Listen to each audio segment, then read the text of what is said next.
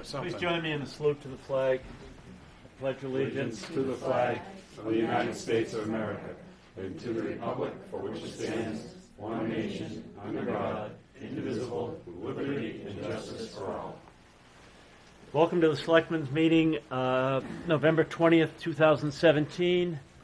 Let me make an announcement. If anybody's here for warrant articles, the only opportunity you'll have to speak is during public comment period. So if anybody wants to say anything about the warrant articles, they need to speak during the public comment period, okay? Not when the warrant articles come up. All right, so with that, we have a public hearing, which we will open up at 7:03.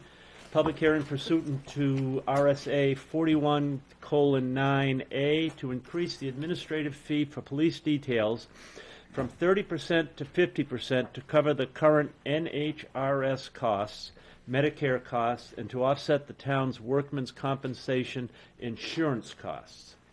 Is there anybody from the public here to speak on that issue? You want to give us a little background? Mr. Chairman, members of the board, the town currently assesses a 30% administrative fee to vendors for hiring police paid detail officers with the intent of offsetting costs for the retirement system, for Medicare, and for the officers working on private details. In July, the municipal rate for police officers in the New Hampshire retirement system was raised to 29.43%. This increase, along with the current Medicare rate of 1.45%, has increased the town's expense to 30.88%. By comparison, the town's administrative fee is low compared to neighboring communities. Seabrook has a 50% administrative fee. Many towns around us have a large dollar amount. Northampton charges $30 per hour administrative fee. Under the current collective bargaining agreement, an officer is paid $35 or their overtime rate, whichever is higher. An additional $3 per hour is added if they are on an alcohol-related detail. With the variable rates of pay an officer may receive, I would recommend, this is from the Chief of Police now, that the town continue with a percentage-based administrative fee. The fee should be raised to 50%, which covers the current New Hampshire retirement system costs, Medicare costs, and could offset the town's workers' compensation insurance costs. That's the Chief's recommendation, Mr. Chairman. So we're just offsetting the fees to equal more of the costs? Yes, if an officer works a paid detail, we have to pay those administrative fees. So we're trying to recoup them from those people who hire them as part of their expense. Okay, thank you. But what you just said was it was like 31% or 32%, yet we want to increase it to 50%. Well, you also have the fees for workers' compensation, which are very high for police officers. Do we know what that is? And this fee also pays for purchasing police cruisers and paying for police officer details on town projects. So I can't tell you what I don't have the budget book with me. I can't tell you what the administrative fee is for workers' compensation, but it's fairly, police officers are the highest workers' comp fee.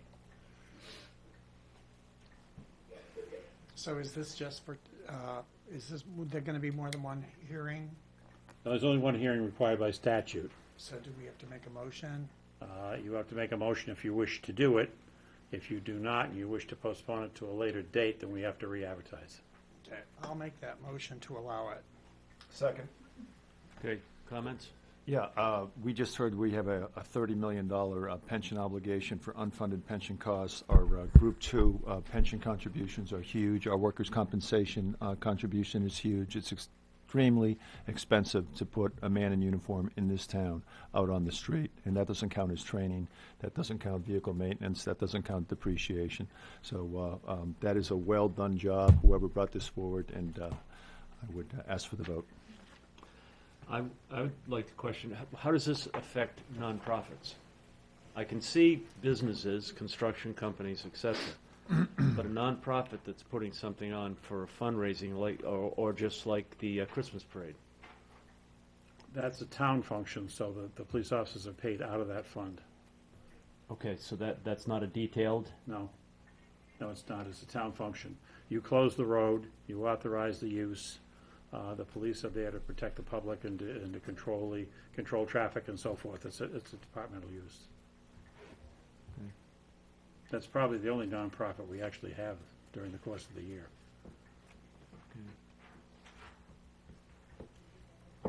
Anybody else? Anybody? I'm good to vote. Well, I think it's recommended by the chief. I Yep. think that should be good enough. And this is something, hasn't been raised in quite some time. Okay. That's true. It hasn't been raised almost the entire time I've been here. And I will tell you, people are always asking, that they think they see these things, these details, and that we're not recouping the money. So this is an important thing. All in favor? Opposed? Unanimous. All right, now we will close the public hearing at 7:08. We'll now go to public comment period. Anybody wishing to make any comments, if you would come up, you'd speak into the microphone, identify yourself and your address and what you expect to speak on. Yes, good evening. My name's Leo Pisano, and I live at 164 Linden Street, Everett, Massachusetts. I'm here speaking on behalf of my uncle Nicholas Forrestal, who has a cottage down on 10 Green Street, down Gentian Road, down in North Beach area. I'm here to speak on the, I guess it's the warrant article to appropriate the funds to do some research down there to find out why it's flooding all the time. And I'm here to speak in favor of that. And the reason I'm in favor of it is because right now, and for the past number of years, the flooding down on the corner of Green Street, Gentian Road, has been to such a point where the cottage is becoming sometimes unusable. You can't get down the streets. I know you're all familiar with the problem. I'm not going to bore you to death with it tonight. I've spoken and sent letters to Mr. Bridle as well as excuse me, to Mr. Welch last year explaining the problem. I've spoken to a number of department heads, and I think a gentleman by the name of Tom Brissett, I believe, has been up here speaking or has been in contact with you, letting you know of our problem and trying to get the neighborhood together. So I'm here basically to say, would really appreciate if you could do something down there.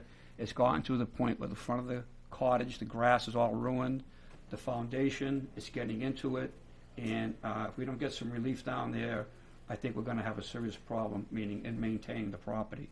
So whatever you could do, we would appreciate it very much. I think it would behoove you to do it for us. I know we're only up here 6 months out of the year, but in doing so, we don't draw on any of your services.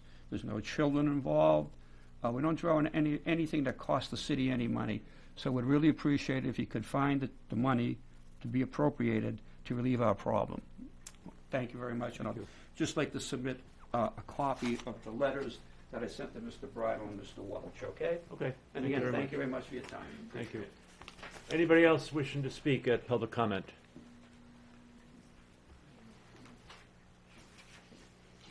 Hi, my name is Mary Dre. I'm from 43 Hobson Ave, and I'm here to ask for your support to grant us the approval of the warrant articles for the flooding study.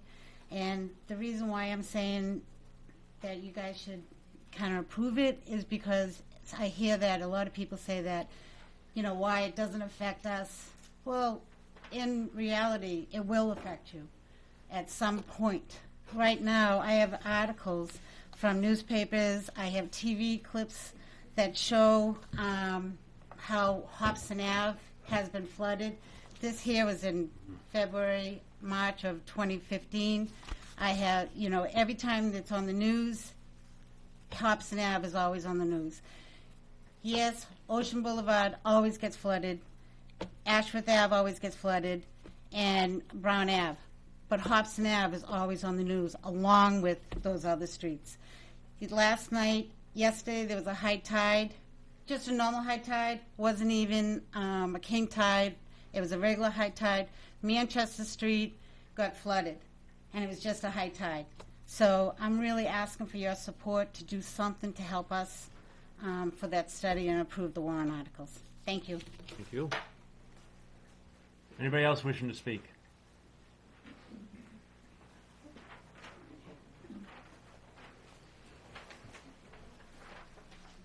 Thank you for hearing us.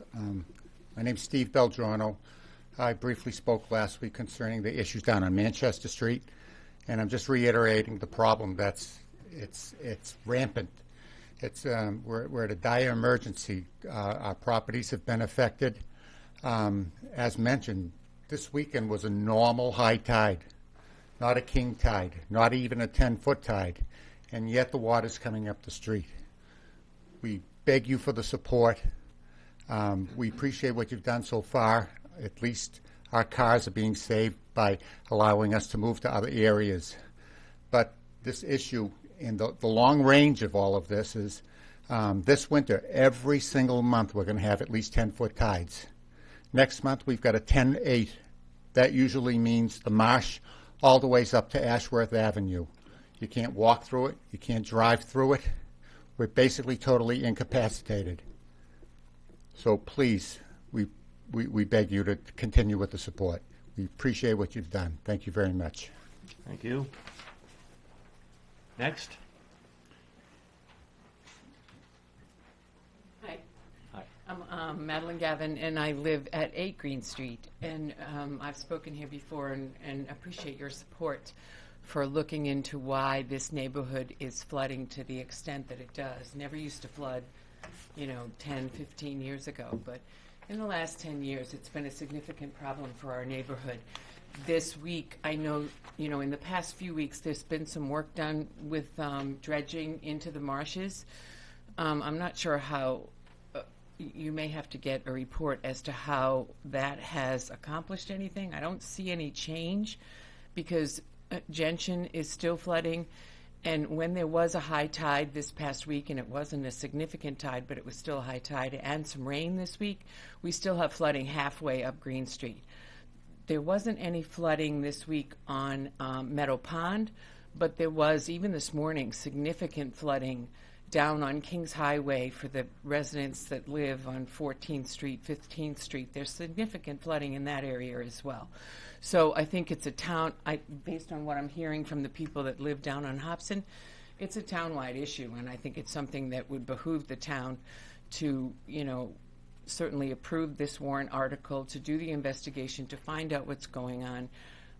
Even though this dredging has been done out into Meadow Pond, there still is standing water in our sewer drains, and that just doesn't make sense to me. I'm not an engineer, but if there's standing water in our sewer drains, and there's 3 of them in these areas of Gentian and Green Street, Gentian and Green Street, if that water is standing, it can't move, it can't drain into the marsh. So it's, certainly a flooding issue, but I think it's also a drainage issue, and the fact that these sewers are corroded. I had a sewer actually dug up in my front yard, and when they dug up that sewer, there was water. I had to have my water main replaced because it's rusted so much, because it's always exposed to water. So Aquarian came out, replaced my water main, and then when they dug up this hole, the sewer is right there, 10 feet of sewer pipe, and the water was just coming out of it like a fountain that you would, buy for decoration. But this is in my front yard. So that water, even though they came from the Department of Public Works, and they very nicely looked at it, took pictures, I'm sure they're available somewhere, of this fountain in my front yard, and they covered it with a piece of some kind of black tarp, supposedly to contain the water. But that just means the water's still coming out of that drain pipe. So I don't think, in my neighborhood anyway, it's not just the marshes and the flooding, but it's also the sewers that have been in there for the drainage pipes that have corroded and have been in there for so long that it's something that has to be looked at as well.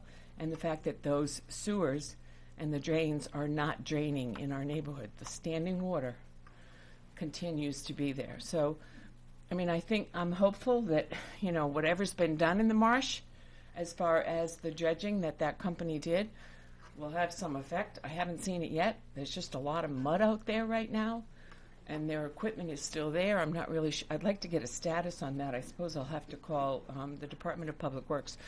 But the equipment is still there. I'm not sure if they're done.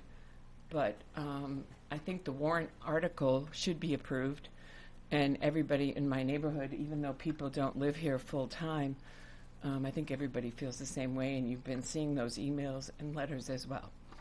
Thanks Thank very you. much. Anybody else wishing to speak?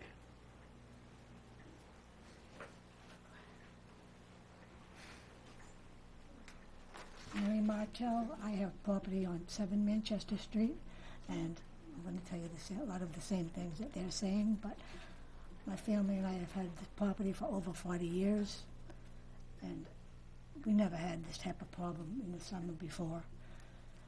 And it's even becoming a health issue when you have water and sewage from the marsh, because people bring their dogs down there. It's also a rental problem. People they come here on a time where there's high tide, full moon, maybe some wind. They don't know what to do with their cars. And people may not want to rent on some of these streets anymore. I don't see it getting any better, but it would be nice to see if you could do something to alleviate some of the problems. So I would consider you to vote on that warrant article, and thank you very much for your time. Thank you. Anybody else?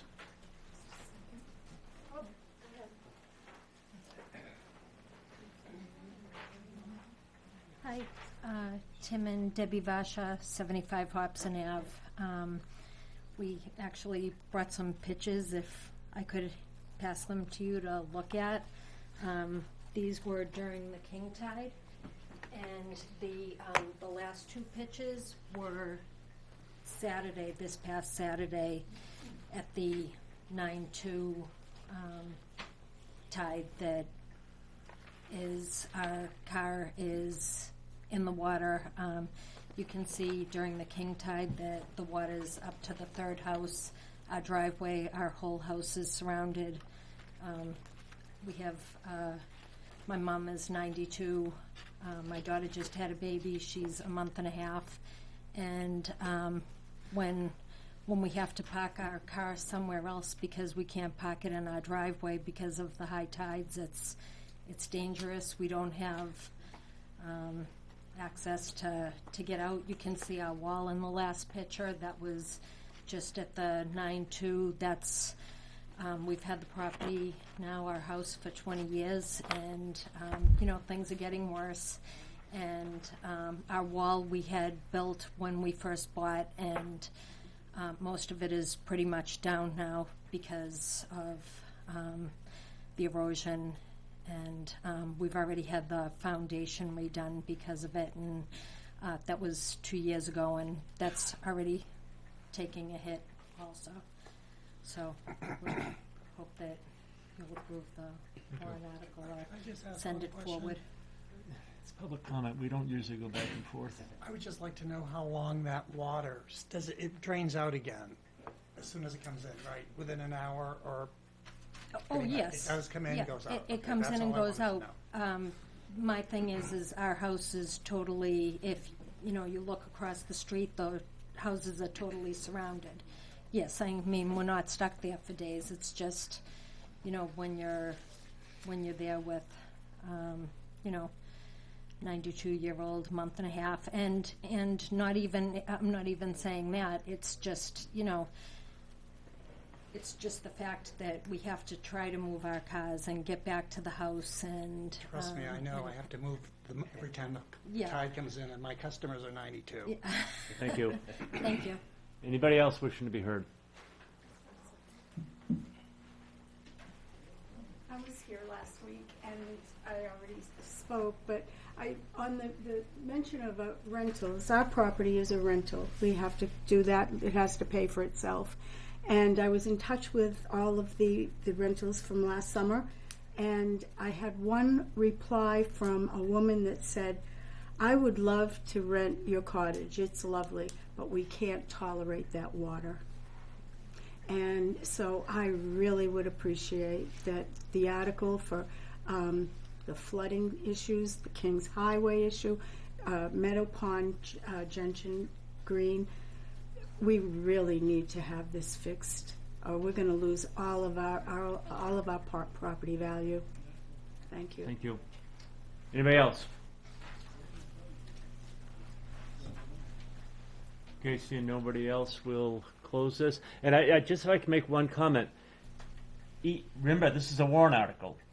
And even if the board votes to approve it, it goes to a warrant article, so you got to get out there and you have to campaign for it. You have to promote it. You have to keep talking about it so that you get the votes. That's really important. So it's important to remember that you got to get out there and get those votes to get it passed. Okay? You want to public comment? If you got public comment, but we're not going to go back and forth because that's not what public comment's for. All right. Announcements and community calendar. Yes, congratulations to the Winnacunnet Warriors. I graduated from there in '96, and they were an awesome football team back then, and I guess they still are. So, state champs, undefeated. Go Warriors. Rusty? First, condolences to Diana Martin and her family, where her dad passed away this week. Congratulations to the Morelli family. They were recognized by the Hampton Area Rotary as Citizens of the Year. And if you have a chance, I know that Channel 22 is going to start showing it. The American Legion and the Hampton Historical Society did a program called, I believe it's called Voices of World War I. Mm-hmm. And it talks about Hampton back during World War I, pre-war, post-war, and during the war. And it's about a half hour, but it's excellent to listen to if you get a chance to listen to it. It's very good. And Peter, I hope your mom feels better. Watch out walking down there. Rick?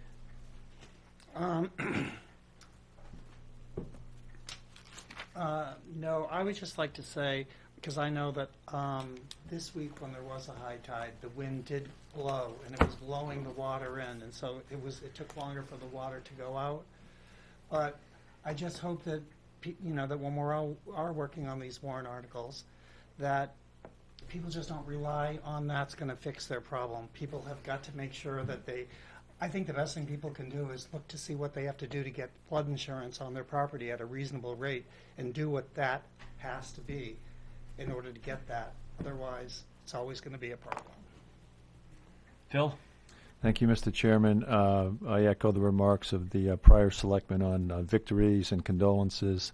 It's Thanksgiving this week, I believe. A happy Thanksgiving to everybody, and we're thankful that this is such a great town, such a great state, and people can come out here and voice their concerns about their property. And we're thankful for the chairman's leadership and Mr. Welch's leadership. And there was a birthday last week. He was a young kid. He's only got about 50 years in the business of municipal leadership. His name is Welch, and we, on behalf of the town, wish Mr. Welch a very happy young birthday. Thank you. All right, and I would also like to ditto the football team. Congratulations on the championship. I'd like to carry it one step further, too. I went to a lot of games this fall, a lot of different teams, and I think the sportsmanship that is shown at Winnacunnet is exemplified. They're really all the teams are really super, and the sportsmanship was just super all season. And condolences to Diana. All right, consent agenda, nothing? Nothing. Wow. All right, appointments. Barbara Renault, Conservation Commission Chair, Rayanne Dion, Conservation Coordinator, draft bylaws for the town forest.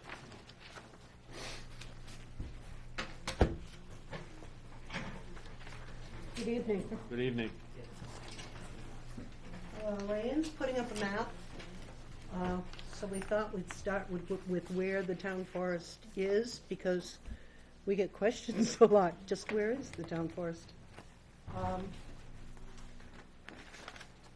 Rayanne has made a red line for Mill Road over there, and then another one coming down for Barber Road, and another one going up for Woodland Road. And where her finger just went by is Ice Pond. And the entrances are on White's Lane, which is right there. And the entrance on Jaunty's Lane is off of Barber Road. The White's Lane is off of Mill. And the areas in green are the areas of town-owned land. So those are the areas that we're talking about with respect to these bylaws. And I would just note there are two parcels that are kind of in this yellow color that are actually owned by Northampton. And there's actually some instances where some of these parcels that we own go into Northampton, so we both own a little bit over the Overlap line. each other's So towns with what we own. Here is These two. a copy of those same. Okay, so that tells us where we're talking about. In 2015, the voters established the town forest area, and the town forest area in that warrant article is described as those areas that are in green, the town-owned land within the area known as 12 shares, is the way it was worded. Okay, so that's how it got established. Now, with what we did, it's only been a couple of years, but the issue of needing to do something actively to manage the forest area was made clear to us this spring when we did the cleanup. We took over a DPW truck's worth of debris out of there, including a refrigerator, a whole bunch of tires, and hundreds of spent shells from firearms, as well as a lot of other debris. But those are the things that we noticed quite a bit. So our first attempt was to deal with trash, the whole idea of trash, the debris that we were finding, and how we could do that and provide either incentives or disincentives as necessary to have people take out what they bring in. And we started trying to address that, doing cleanups, getting volunteers for cleanups, which we did. But then we started getting complaints. Well, our summer, we started getting complaints from users of the forest regarding the target shooting, because the users were fearful going in there with target shooting going on. Then we had our summer intern go out there this summer, and he identified fire pits and target shooting and trash as major human-caused issues that are going on out there. So we tried to find a way to deal with all of these issues. And Marianne started researching and looked into what other cities and towns were doing and found ordinances in other cities and towns, and we looked them all over and drafted up a set of rules and regulations, and then had a special meeting of the Town Forest Management Committee, which is made up of the Conservation Commission and the tree warden, who is the DPW director at the moment, and went over these bylaws very thoroughly and vetted them very thoroughly and came up with the version that you have before you now. As it stands, we'd like this to be on the ballot as a warrant article. If we do it as the Town Forest Management Committee, it will be a petition warrant article. So we would very much appreciate your support to sponsor this so that it doesn't have to be a petition warrant article, but can go on as one that is recommended by the Board of Selectmen. So we'll be happy to answer any questions you have, address any issues that you might have with these. I have an issue. I guess I have a question for maybe town manager. Is it possible to have us bring forward this warrant article so it doesn't have to be petitioned, or? Oh, certainly. You can bring back forward any warrant article you wish. Because I think that this whole bylaws is a great idea, and I'd like to see it get on the ballot as is. I would say there's one addition that was just kind of added today. We made a table that lists all the map and lots of those that are in green that would go in here, just to better clarify. We would love, and it's certainly the Conservation Commission's goal, to be able to connect that area. So there's one large contiguous town-owned parcel in the middle. As you see now, there's some private parcels that are kind of in the middle. So we wanted to, since it's not all in one group, we wanted to make sure it was clear which parcels these rules do apply to, with a little asterisk that it would cover any that we would hopefully gain in the future, so it could be updated. Rusty? And I agree with you. I think we do need to have some more guidelines out there for what we have in the hunting. I can see that. My only concern is just what you said, with there being various number of parcels out there. How do you control that? I mean, it's easy to look at a map like this, but those lines aren't on the ground out there. Right. And that's the difficult. hard part. Yeah. So, while I agree with you, and I think we should have it as a warrant article, it's not going to be the end-all, be-all for this whole No, and I think the Town Forest Committee has a few projects that they need to work on, besides hopefully obtaining some more land. There's signage that needs to occur. Our summer conservation easement monitor went out there and walked all the various trails that he could find out there, and took the GPS coordinates of those. So we need to sit down as a group and kind of finalize and make that trail system better defined, have some maps. So I think to that point, we've got a few steps to go to get it there, but I think this is an important one. Because we can definitely make bylaws and rules and regulations on what happens at ours, but it's tough when it's a private landowner. Yeah, one of the other things we're working on, Rusty, is some of these parcels in the center there, that center area, they're, number one, they're landlocked, they're undeveloped, and based on ownership records, the owners do not live in the area. And they have very low assessed values. Some of them are wet. They are landlocked. So we want to reach out to the owners of these properties. Absolutely. I think it's a great and idea. try to acquire them if we can. Absolutely. We think we can do it for relatively small money because of the assessed values. So we are going to work very hard at doing that because we would like to have it is confusing out there. Absolutely. And trail markings. We're working on those to ensure that we can identify the trails through there. Rick?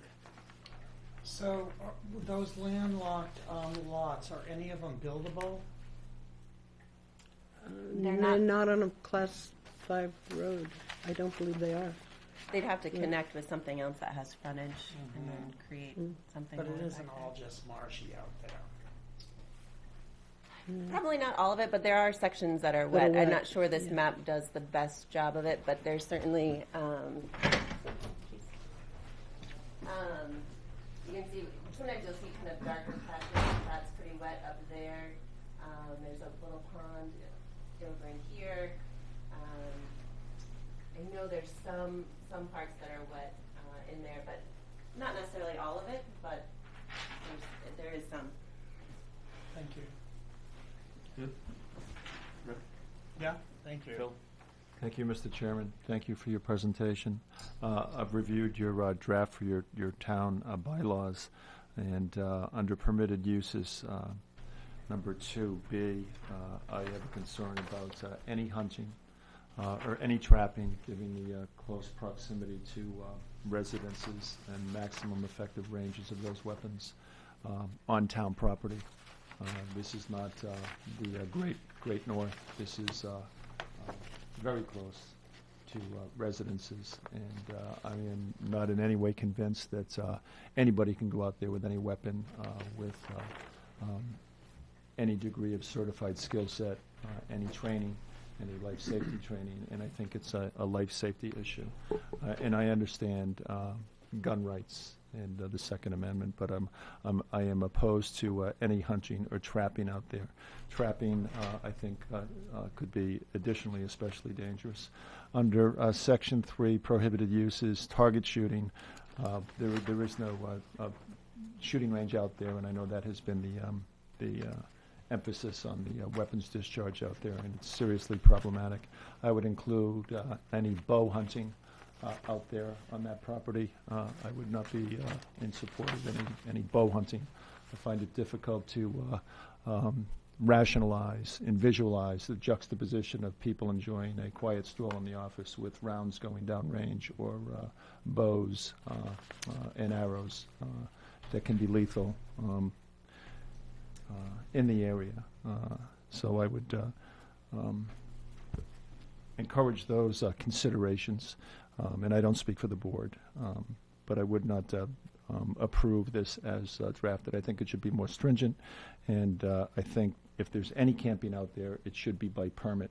I think people could loiter, they could linger, and there is an unknown to people with camping. Again, it's not the Great White North. This is a residence area. It's a different world today. And camping, I don't know exactly where that is, but Campfires are prohibited.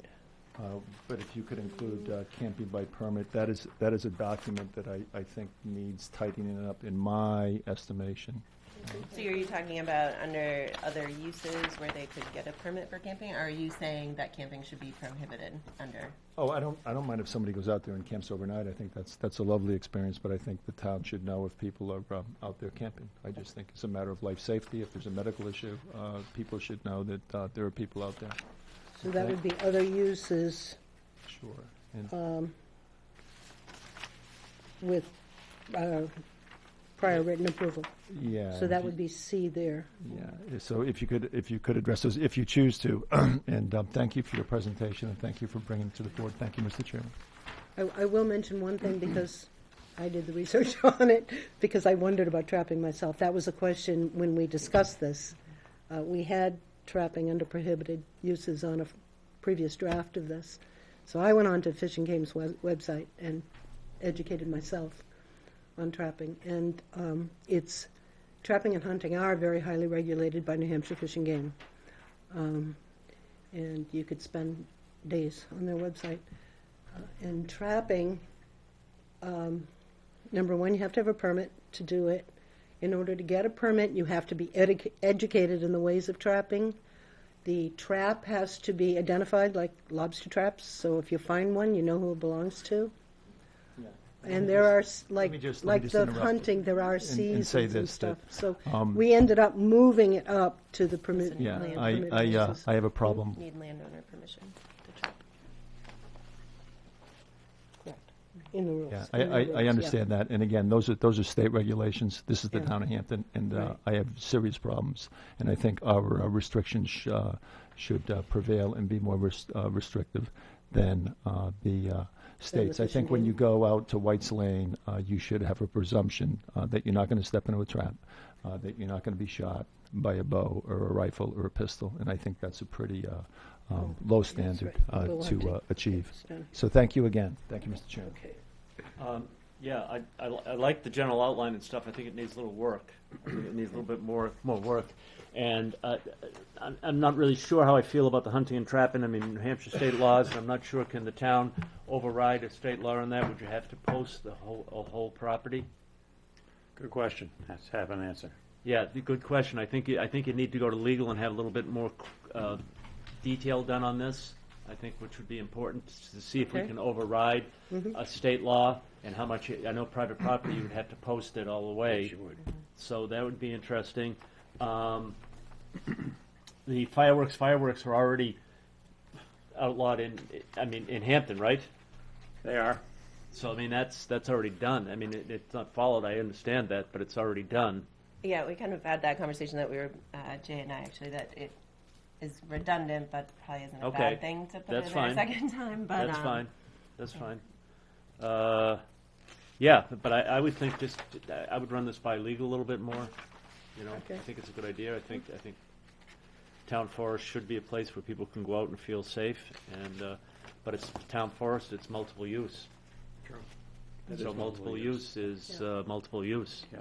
So I think we ought to know exactly what is multiple use means and what is allowed and what isn't allowed. Mr. Chairman, what I'd suggest is that you have a structured fine. You say, quote, not exceeding $1,000 for each such offense. Yeah, we pulled that right out of the RSA. Yes, I know you Yeah. did. And what happens there, and I've done this because I've been enforcing these things for years, Yeah. is you go to court and the judge says, well, I don't think it's very serious. Fine's $1. or the fine is waived. Yeah. Okay? As long as it doesn't exceed $1,000, he can just wipe it right out, right then Right. and there. Most ordinances like this have structured fines, so $50 first offense, $100 second offense, something like that, so that you do have a deterrent, because the judge can take your deterrent away and it's just a snap of the finger. And a lot of them will, because these are considered to be nuisance cases in front of the court, just like dog licenses. Okay. All right, just a suggestion. But I have a question like Rusty too about enforcement now. I mean, there's not supposed to be any dogs on the beach. You go to the beach any day, Right? Tons of dogs. tons of dogs. Right. Yeah. And, you know, it's not, there's an ordinance, there's a state law. There is And state then law. there's people, then it's Yeah. just not enforced. So I think tighten it up and come back with it probably. Are there any other sections that you guys have? I like the, Phil identified some that he was comfortable with or not comfortable with. Yeah. Are there any others?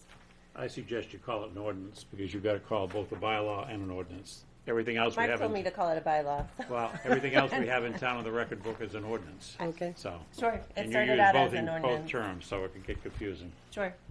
I like the idea of other, as Mr. Bean said, for camping, if we have, and I'm just thinking of the Boy Scouts or the Girl Scouts want an area to camp out. We should have that by a special permit. I think that's a great idea. Yeah. I think that's just exactly what this type of property is meant to be, and obviously, so if we have some organizations that want to use it for that, we can do a special permit. Yeah, I mean, we had in there like public functions, educational events, thinking that Boy Scouts might Right, kind of fall under right. there, but we could be a little more And, specific. and as far as the hunting, I think the state does a pretty good job, like you said, at doing it, and I think they can, their guidelines are, you know, a lot of people have used that land for hundreds of years to hunt and fish, and, because there are some ponds out there, and there were some fish out there at one point, but, you know, and a lot of hunting goes on out there, and so long as they're doing it legally, I don't have a problem. And are you going to identify bicycle trails, mountain bike trails? It says non-motorized bicycles on approved trails only. Are you going to identify those trails That's that are? kind of, as part of our next step of Okay. having a better Yeah. formalized set of trails. Yes. Okay. Does Rick? the Conservation Commission take any position on these, like was just voiced by the people that were here earlier about dogs going to the bathroom in the marsh?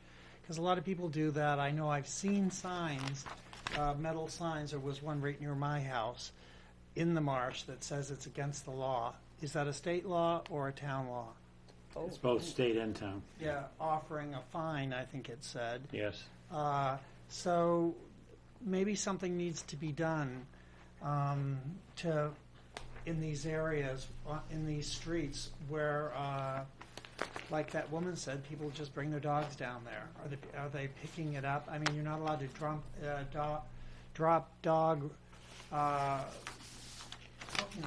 bags into the Drains. sewer and all Yeah. of that. Right.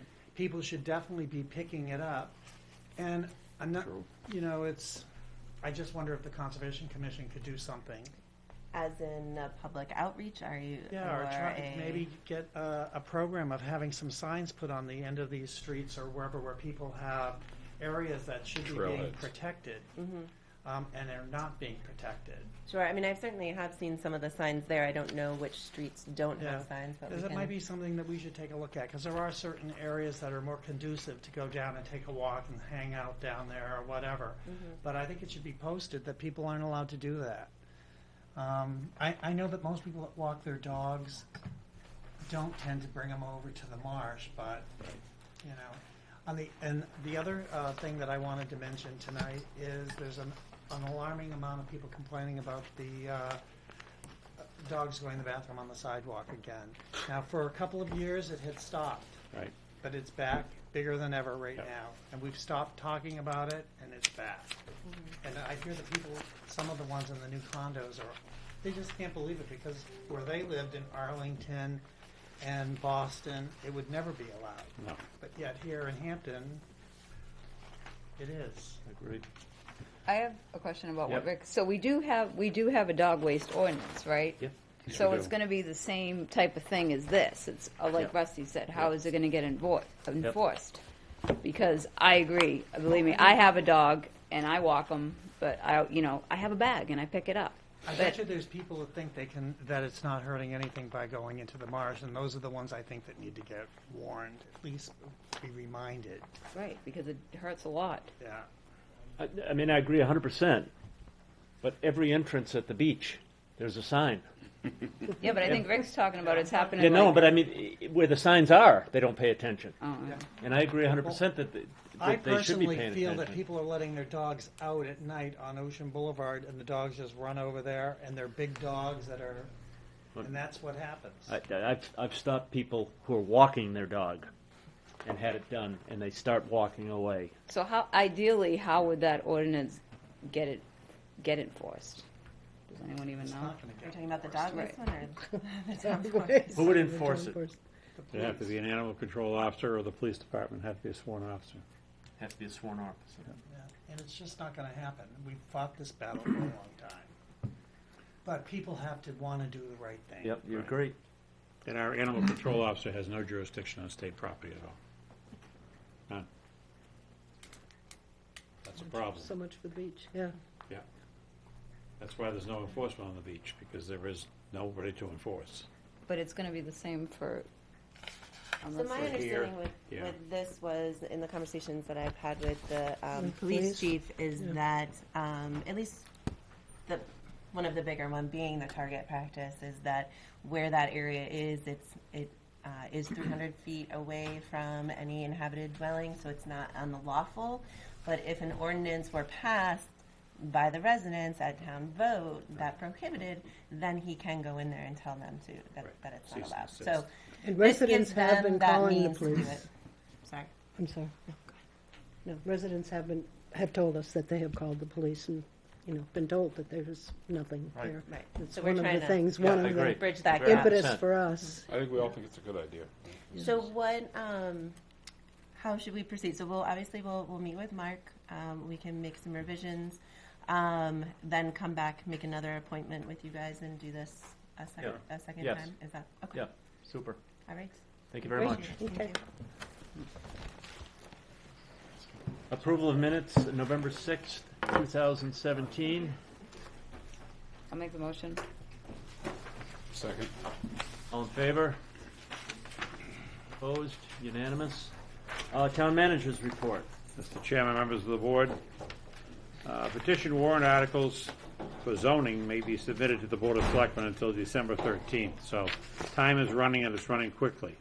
Petition warrant articles for other than zoning can be submitted to the Selectmen at any time. Closing date there is in early January. Except for bond issues, I don't expect we'll see one of those, but they close 5 days earlier than the January, I believe it's January 9th deadline date for regular articles. Leaf pickup is going to continue this week. Please place your leaves in biodegradable paper bags or in containers other than town trash and recycling containers. Again, we get penalized for that when we take it to the dump because we're not allowed to deposit leaves there by federal law. Work on Lafayette Road is basically completed. Paving and cleanup will continue for the remainder of the week. We expect them to be out of there by the end of this week, certainly before Thanksgiving Day. Those interested in working for Public Works should look at their job openings, including the position of general foreman for highways and transfer station chief operator at the transfer station. That's about it for this week, Mr. Chairman, other than the town hall is closed on Thursday and Friday this week in celebration of Thanksgiving. Thank you. Thank you, Questions? So, Mr. Town Manager, number 5 is because of the retirements of Frank Swift Yes. and Mark Richardson. Yes. Right, Yep. The latest in the continuing retirement of our older employees. right. And there's more to come for Public Works, correct? We're expecting within the year that we'll have between 12 and 15 retirements in a 40-man department. And I'll emphasize that only because there are days when we have only one man in the highway department because they're all out picking up trash. Rusty? Yeah, and just to clarify, the work on Lafayette Road is basically completed for the fall. That's correct. It will Yeah. resume in the springtime It to will. finish the project. So, Rick? No, thank you. Thank you. Bill? Thank you, Mr. Welch. No questions, Mr. Chairman. Thank you. Okay, I have no questions. Draft warrant articles. We all had them last week. We looked at them. Should we go over them? I think, well, we'll start with Regina. Well, I've looked at them, but I have a couple questions as far as the bonds. I mean, I went down and I toured this afternoon I actually toured the wastewater treatment plant facility. And I have one word, horrendous conditions for anyone working down there or having to go there for any reason. It has been completely neglected, in my opinion, by the town. And although it's a big money article, I definitely think it needs to get on there. And this board, with the help of the town manager, needs to somehow figure out some type of way to offset some of the cost. But it's definitely something that's got to get approved, and I would like to see it get approved for this town meeting.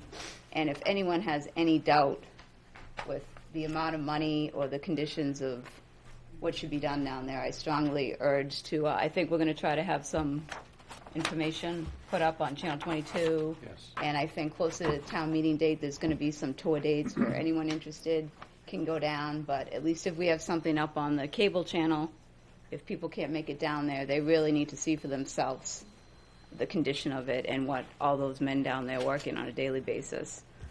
And in my mind, that would be the one big bond that I'd like to see move forward for the town warrant this year. So And are we discussing these individually? I think we should. The Warrant articles. Yeah, we can. should we go through them one by one? I think we need to talk, because I'm not comfortable with that thing, 15 million. Okay, well, let's do this then. The Church Street Main was zeroed out because it goes into the warrant article if we have that, correct, Miss? Yes? Yes, sir. So the first one would be the bicentennial seawall, which is $2,500,000. That's an estimate. That's an It's estimate. out to bid now. It's out to bid now. So do we want to go around and discuss these each individually? So we can talk about. That's good. So what is the current condition of the bicentennial wall right now? It's just been stabilized? Well, it's been stabilized because the board authorized about $185,000 worth of expense to put gigantic boulders in front of it to keep it stable. There's no base on the wall. It's just simply sitting on sand. If that sand should be washed out in the back, the wall will collapse and disappear. It'll fall into the ocean. Something needed to be done. It's a temporary measure to fix it, to keep the water to keep the ocean from the waves from deteriorating that wall and causing it to collapse. We forced it up against the embankment that it sits on, and we're holding it there with those rocks. But eventually, it's going to have to be replaced because there's no base to it. It was put in by the federal government, I believe, as part of the Coast Guard station, and that was a long time ago. Rusty? I think we've shorted up. I don't know if this year is the right time to do this or not. I like to see, as with Regina, we got to start working on the wastewater treatment plant. And if we could hold off for this for another year, I just think that would be more prudent and work more on the bond. Rick? Is that what we're doing here, not tonight, deciding if we're going to ask these to go forward? I mean, You can. Yeah. So what do you feel about that, Mr. Welch? The wastewater treatment plant is How about the wall. The wall. Well, we've done the best we can to stabilize it. And as long as there is no catastrophic storm, class 5 hurricane or something of that nature, it's probably going to hold where it is. But we have to continue to be very watchful for it, and we have to continue to keep people off of it because we don't want something to happen to them. We don't have a good estimate of what it's going to cost. We're out to bid now, and we won't have that until the bids come back, which is closer to the end of the month. So that's going to be in time for the warrant article. Yes, sir, if you decide to put it on. So, I think it's a good idea. I think maybe with this one, we need to wait until we do get that bid. and take a look at. Maybe it's a good deal, maybe it's not as good a deal as we would think, and We don't know that till we actually receive the money. I'd like yeah. to see what the amount is for the bid. Mr. Bean? Thank you, Mr. Chairman. I have offered the recommendation and perhaps the course of action that Plosnick and Anderson, our auditors, will plus up their contract. This was at least 2 weeks ago. And given the substantial amount of infrastructure, dire need that we have, including the folks that are sitting back here, whose properties are substantially ruined and economically disadvantaged. I'm waiting for that report from them because it's tens and tens of millions of dollars, and needs like these folks have need to be prioritized. That seawall, and I don't have that, and I don't think that we will be following best practices in the absence of that. I don't think the Budget Committee can get the information. There will be two bodies that are kind of doing a stab at the dark about gut feeling and emotion and piecemealing it. And I think that with bonding rates, with a plus up of that contract, they can identify 2 or 3 different courses of action to include these underwater streets at Gentian and Green and down at the main beach at Manchester that we've heard about tonight. And then I will be able and be more fully prepared in the best interest, and I think the board and the Budget Committee, and we'll share that information to make these decisions. But to go piecemeal on $2 million here, $4 million there, I don't think that is professional grade, and that's just my opinion. Thank you, Mr. Chairman. I agree that probably we don't have enough information on this now. It's not the year to do it, maybe. It does seem to be stabilized. I'm down there all the time. The boulders seem to be holding. The wall, the wall has no foundation whatsoever, what That's you correct. say. And if that wall were to give out, we'd have a worse flooding problem. In the early 1700s, there was no wall there, and there was a huge storm which opened that whole area up, and that's why we have Meadow Pond. If that were to happen again, we'll lose everything on High Street at that end. So, I mean, we're talking about serious consequences if something dire happens that we're not expecting. Right. They weren't expecting a storm in the 1700s. We're praying there won't be one now. Right. But if there is, and it gets behind that wall and takes that sand out from behind it, the wall's going to collapse. Yep. And the water's going to go right over it. I'll have to say I agree with Bill about taking how he talked with the people that did the audit. You know, he stated that we don't have enough stuff set up to be depreciated in the future, and maybe that is something that we need to think of. And if we could get some guidance there, you know, maybe we could make some clearer judgments. Okay. Yes. So could we actually set up a time and a place to do that so that we can, I mean, now it's going to be, you know, Thanksgiving and, well, I'm just, as far as the warrant articles, I know we still have time, but I would like to have all the information, whatever information we're going to obtain sooner rather than later, so that we can figure out what we're going to do as a board and we can start to sell it. Because pretty soon it's going to be January before we know it, and we're going to be running out of time. Well, we have to wait till we find out what warrant articles we're going to have until we start to sell them. That's why at this time of the year, this is when we look through the warrant articles and we decide which ones we know we're not going to support. Okay. So if we can drop some of these things out as we go, that's what needs to be done. And, you know, after we're all done, then we can figure out what we're going to sell. So what are we doing with the bicentennial wall? Well, I think we've decided, when I heard here, we don't have all the information that we're going to have before that time meeting comes. Know what the bond, what the cost is going to be. Okay. Yeah. So what's the next Just one? holding off or taking it off? Yeah. But as far as, I understand we don't have enough information on the wall, but as far as what Selectman Bean is saying, if we're going to use those services What of services the are auditing those? firm, But auditing firms audit. What are they going to do? If I may, and I've spoken with, if I may, Mr. Chairman? Yep. Thank you, sir. When Scott was in here from Plosnick and we reviewed the financials for 2016, he was specifically asked if their firm offers additional services, and of course they do. This is tens of millions of dollars of infrastructure that I think without their guidance in terms of analysis, in terms of bond rate, in terms of working closely with finance and our public works and our town manager and folks like this, that they can assemble a core of projects, have a tax impact in a collective group of infrastructure investment that could be tens of millions of dollars. And then in a coherent manner, Mr. Chairman, and they do add this, they do more than auditing. They can provide that, they can sit in here with finance, with mostly public works and the town manager, and we can cohesively define infrastructure requisites that are going to address these problems, a couple of more, and actually look at those tax impacts. It's been requested, perhaps Mr. Welch can share some light on where we are in that, but I would think that that firm could do that in a matter of a day and come in here, say, by mid-December and provide that input. But we probably have to sign some type of agreed-upon procedure or something like that, I would Yeah, imagine. they would plus up their contract, and I think Right. it might cost $1,000, $2,000, $3,000. I absolutely do. We already have a contract with them. It's only a matter of adding conditions to the contract. So has anybody talked with them about, I mean, I know Finance Phil is talking to them about it. is talking to them. Yes, they are, actively.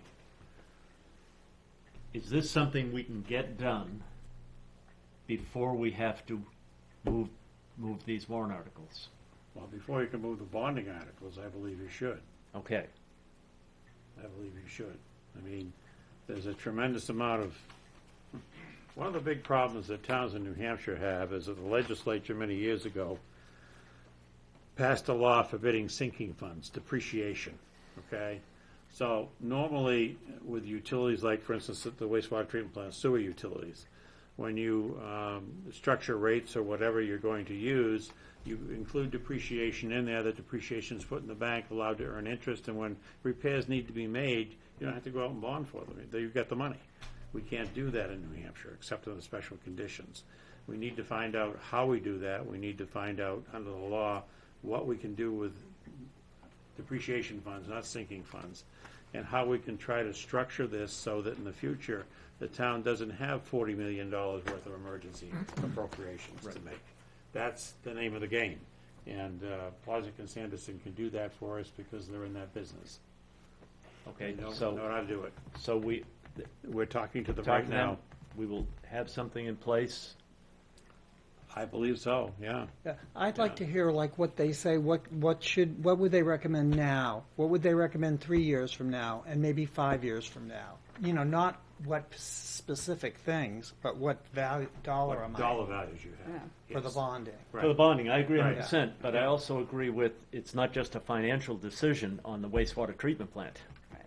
It's No, definitely. But I mean, so let's say they say, well, you should do 15 million. Yeah, I agree 100%, and I think we should do that, and if we can get that done, let's do it. We should be able to get that done. Okay, and I'd just like to make a statement on the wastewater treatment plant, because like Regina, I went down there and took a tour last Friday, and first of all, the crew down there does a phenomenal job with what they have to work with, and they should be, every day, people should be thanking them, because they do a phenomenal job with ancient stuff. And when you go down there and take a tour of that wastewater treatment, your eyes just bulge out. And that is the heart of the city, if you think about it. If the wastewater treatment plant doesn't work, nothing works, and nothing is going to go anyplace. And it's very, very important that we pay attention to that this year, and that we pay attention to what needs to be done down there. There are situations that people are working in life-threatening situations that just is not right. The Pierce Wright report gives us that. So we got to pay attention to that, and I agree on the bonding. We should do it properly and get it done, and let's work on that, absolutely. Right. So, should we go through the other warrant articles that are not bonding? Right, but while we're on this discussion, is it okay if I bring up something that's in new business? Because what we're talking about sitting down with the auditors right now and figuring out what's a good way to financially spend money on bonds. I've been looking, and we talked about last week, I guess, enterprise fees we talked about, Public Works brought it up. Well, that was actually a Massachusetts statute, so I went on to NHMA and I found in 2009, there was a publication, Basic Financial Policies, Guide for New Hampshire Cities and Towns, which I would like to, it looks like we're going to actually have to call and request this because it was sent, but we are unable to find it from 2009. But it says you can call and request. Yeah. So I'm assuming if we contact NHMA, because I would like to read that whole entire thing. I've started looking into the laws. And basically what it is, it's based on either the consumption of water or the amount of people that are served by the SOAR premises. And what I would really like to try to do for this town meeting is perhaps have the town manager come up with some type of a generic warrant article that would simply authorize us as selectmen, the town manager's office, that would be approved by the town to start researching this and figuring out if it's something that could or could not work for Hampton. Something we've never done before, but what it does is it would put money aside every year so that we could start building up for some of these SOAR anticipation costs. Well, they're not really anticipated. We know that we got 41 million, but it's going to be ongoing with the drainage problems we have with everything. So while we're talking about warrant articles, I really just figured I'd bring that up right now. Want to do a little bit more research on it, but I think it's something that really the town needs to consider, and I think we want to get the townspeople on board this year as opposed to doing research and then trying to explain everything next year so that they sort of have they could know what we're trying to do ahead of time, so that maybe that will, perhaps, whatever we decide to do for a bond will make it easier for them to say yes to it, knowing that we are trying to put some additional offsets in place. So, hope that sounded okay. Yeah, I agree. So were there only those two bonding articles? I don't have my list with me. There were 3, Church Street, Forest Main, which Yeah, the board has using- said they're not going to consider. Yeah. The bicentennial seawall and the wastewater treatment plant. Those are the only ones. Okay. So as far as the wastewater treatment plant that I wanted to comment, I think that we should have it to be 13.8 million, which is the estimate. I realize that that it would be nice to put more, but right now those are the numbers we have. I think we should stick to it and then come up with something again next year or the year after. That's going to be part of that whole bonding issue, the whole Yes. depreciation, the whole thing. So I think we can hold up and wait And till we get that. if they came and said, well, it should be this much, well, then I would be Okay. willing to reconsider that. All right, so the other ones, the non-money articles, Yeah, no. anybody want to put those forward? Yeah, why don't we go over them one by one? Okay, all Say service some vet- of them we're going to recommend and some we're not going to want to Okay, do. all service veterans credit. Yes. Yes. All right, all in favor? With a motion Yeah, and we a... can vote on it. Okay. Yeah. 5, harbor dredging and restoration article. That's, Make the motion. That's, yeah, I'll make the motion. I'll second it. okay, favor? Yeah. Unanimous. Keno, I'll make the motion. So moved. Second. favor? Election of officers. Well, that's required by law. Zoning articles. We don't have them yet. All right, conservation, and now we're going to annual appropriation articles. Conservation Land Acquisition Fund, $20,000. That's every year, right? Every year we've been appropriating that, yes. So moved. Second. All in favor? All right. Household hazardous waste collection, 15,000 down to 10,000. 10,000 is what we've been spending with the state aid, and I would recommend you continue So with that. moved. Second. All in favor? Unanimous. Human service agencies. So moved. We've heard from all of them, correct? I have heard from all of them, and there is a cut because one of them, we're down for $175,000 because one of them has lowered their costs, Okay. which was a good thing. They got more federal aid. Okay, so moved by Rick, seconded. All in favor? Highway block grant, the 316,231 rather than the 565. The reason? The 316,231 is the exact amount the state is going to give us for that work. That will allow us to sort of lay off the impact on the tax rate. We are running out of streets to do that don't have sewers we can pave over. So we're gonna have to start working on which streets we can do in conjunction with replacing the sewer lines. Okay. So moved. Second. All in favor? Unanimous. Police forfeiture special revenue fund. So moved. Second. All in favor? DPW vehicle purchases. So moved. How much is it? I'm sorry, 522,000. They're gonna start by replacing some of the one-arm, or the sidearm pack, two-arm, but Two-arm sidearm beams. packers. Yeah, And they got a yard horse and We have another large plow truck that needs to be Yeah. replaced. I'm just going to hold off until I hear from Plodsnick and Anderson on any money issues of that nature, Mr. Chairman. we're gonna be hearing from them on that stuff. Is that part of that? Well, Well, that's it's not a, $500,000. That's yeah, we can't, I want We can wait, that's fine. I Yeah. mean, I just want to hear it in context with Okay. the need. That's fine. We're holding off on that. Recreation infrastructure special revenue fund, $131,814. I'll make the motion. All in favor? Unanimous. Road improvement capital reserve fund, $300,000. so moved. That's the one we do every year, right? Yep. That's correct. All in favor? Sidewalks, 50,000. So moved. Second. All in favor? Fire department pickup, 51,000. So moved. Second. All in favor? Cool. Total annual well, it's not the same because we've No, taken a lot out of we're holding there. up. Yeah. Okay, so now we have Five Corners intersection improvements. Not the year to do it. Yeah, I agree. It would be wonderful to be able to do it, but this is probably not the year. Probably not the year. I mean, I agree 100%. It would be 100% that we should do it, but we have a lot of bigger stuff. We do. So anybody move that or just leaving it as it is? Okay. Okay. Sewer aeration basin and clarifier rebuilds. That's part of the sewer plant project. That's Should be part zero. of. All right, so we're gonna. All right. Maintenance of historic structures, 20,000.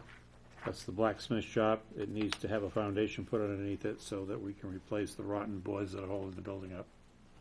So moved. Second. Second. All in favor? Tuck field offices and storage. That's No, been not the zero. year. Not the year. Okay. Replace lighting, DPW garage.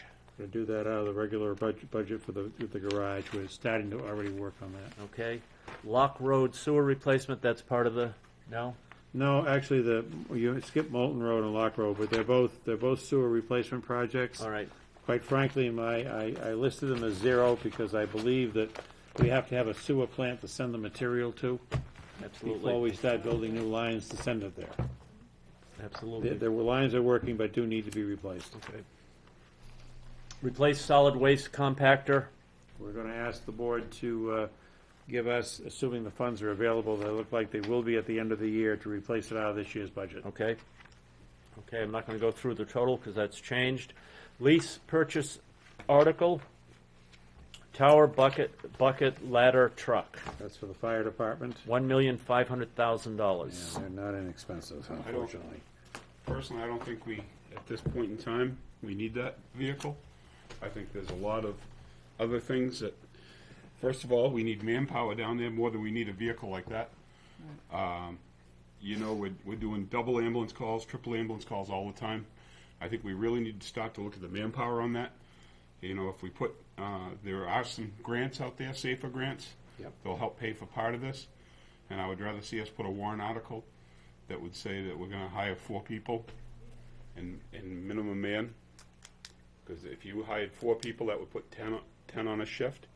At that point in time, you could have 5 people at the beach. You could run a second ambulance out of the beach without having to wait for coverage. I think the people down the beach have asked for that a number of times. And I think we ought to start looking at that versus trying to buy this ladder truck at this time, where if you bought this ladder, you still don't have the manpower to run it. Okay. So, Well, I think Rusty knows what he's talking Yeah, about. and I 100% agree with them. Okay. so could we possibly have the fire chief come back with a warrant article? Can he look for some grant money out there? If We can that's ask the him. will of the board. I'd like to make that motion that we do that, see if Okay. he can Okay. bring that back, and see what we can do about manpower. I know we had, we've heard here a number of times how many double and triple ambulance calls we've had, and they're not getting the coverage to come back. And how Okay. many times we've had other towns outside coming in to cover our ambulance, and I think it's now time we start looking at that. Okay. Well, let him bring in figures so we can Yep, talk well, that's about what it. Okay. Absolutely, So, that's what I wanted. so it was moved by Rusty, I'll second. seconded by Regina. All in favor? Right. Unanimous. Beach Street articles paid by unreserved fund balance. Beach Street lighting at $100,000. We started that program and stopped the program about 10 years ago. We did A Street, B Street, and part of Ashworth Avenue. The lighting is 10 times better than what we get from the private vendors, and the cost is 10% of what we pay the utility, because we are just paying kilowatt hours instead of everything else. And the protection and the security for the buildings is far in excess of what the professional street lighting we purchased from the utilities is concerned. So we had originally been saving $100,000 a year to put towards that, but town meeting changed that to put towards park and recreation facilities, so we're gradually getting those rebuilt. My suggestion is that we start back on this program so that we can put proper lighting and protection on the other beach streets. Okay. I'll make that motion. Second. All in favor? Unanimous. Study articles and engineering articles. Study town flooding issues. 100,000. I'd like to actually make a recommendation on this. Could we have this come out of the unassigned fund balance as well? You can. Could I make that motion here tonight? How much is it? 100,000. Now, how do you come up with the amount 100,000? It's a guess. It could be 10 million. There's no way of knowing is the problem. You've got to start someplace, and $100,000 was funds that we have available if you want to take them from surplus. Either that, or we would need to hire an engineering firm to study it to tell us how much this article should be. So what we're doing with this, We're starting the program. starting the program, Right. to come up with a report of the exact way to do it. Correct. Correct. This is an engineering report. All right. And if it comes out of the unassigned fund, we can start. At the town meeting. It has to be appropriated by town meeting. Oh, it has to still be appropriated on a warrant article. That's correct. Okay. And it has to, this is the amount, so that we're going to be looking for both the beach area and the Meadow. Gentian area. Correct. Yeah, both areas. Because we're likely to, when we go there, it would be wonderful if they could just come up with an idea of how we can fix it. But frankly, I don't think that that's going to happen. I think we're going to be looking for advice of what we need to recommend to these people. What is everybody's responsibility? The town might have some responsibility, Right. but there's going to be responsibility on all sides, I think. Yes, here. there is. So we No need question. to come up with some type of a program and Yep. something that people can really understand what has to be done. And that's why we left it open just to flooding issues, because you're correct. There are going to have to be some things done on private property, there's going to be some things done on public property. And this is going to be a shared expense no matter what happens. So that and Kings Highway drainage would come out of unassigned fund balance. If that's the way the board would like to do it. The Kings Highway drainage is actually the engineering work to design that drainage system. Okay. So we can get to the backside of Meadow Pond. Okay.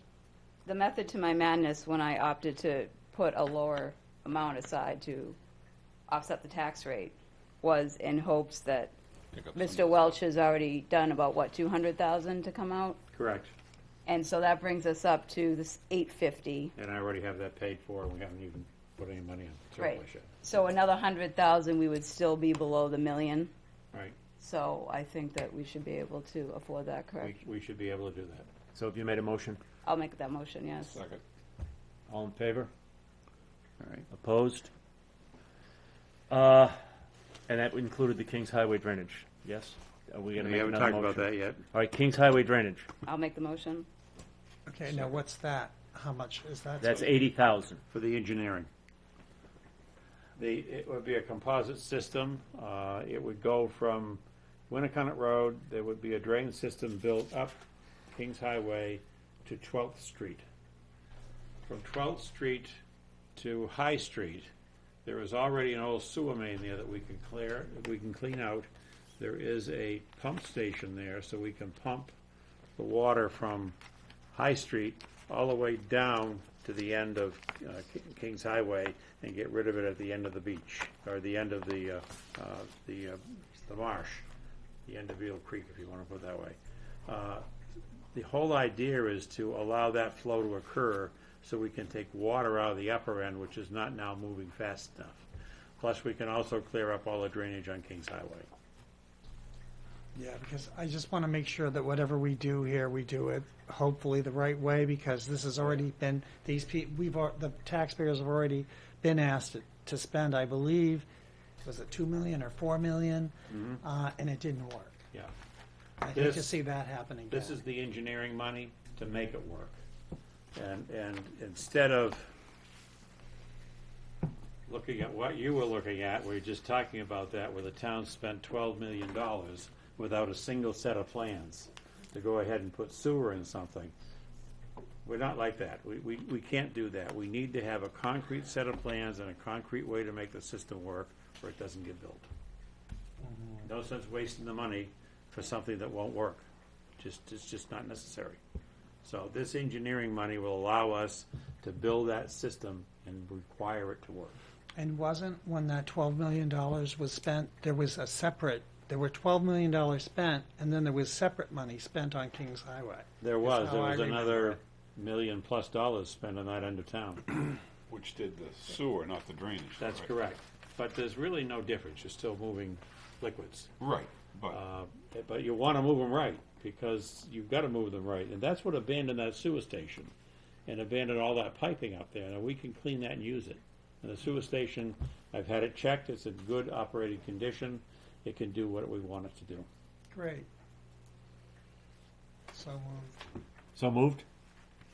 Second. All in favor? Unanimous? Reconstruction of funds from capital reserve.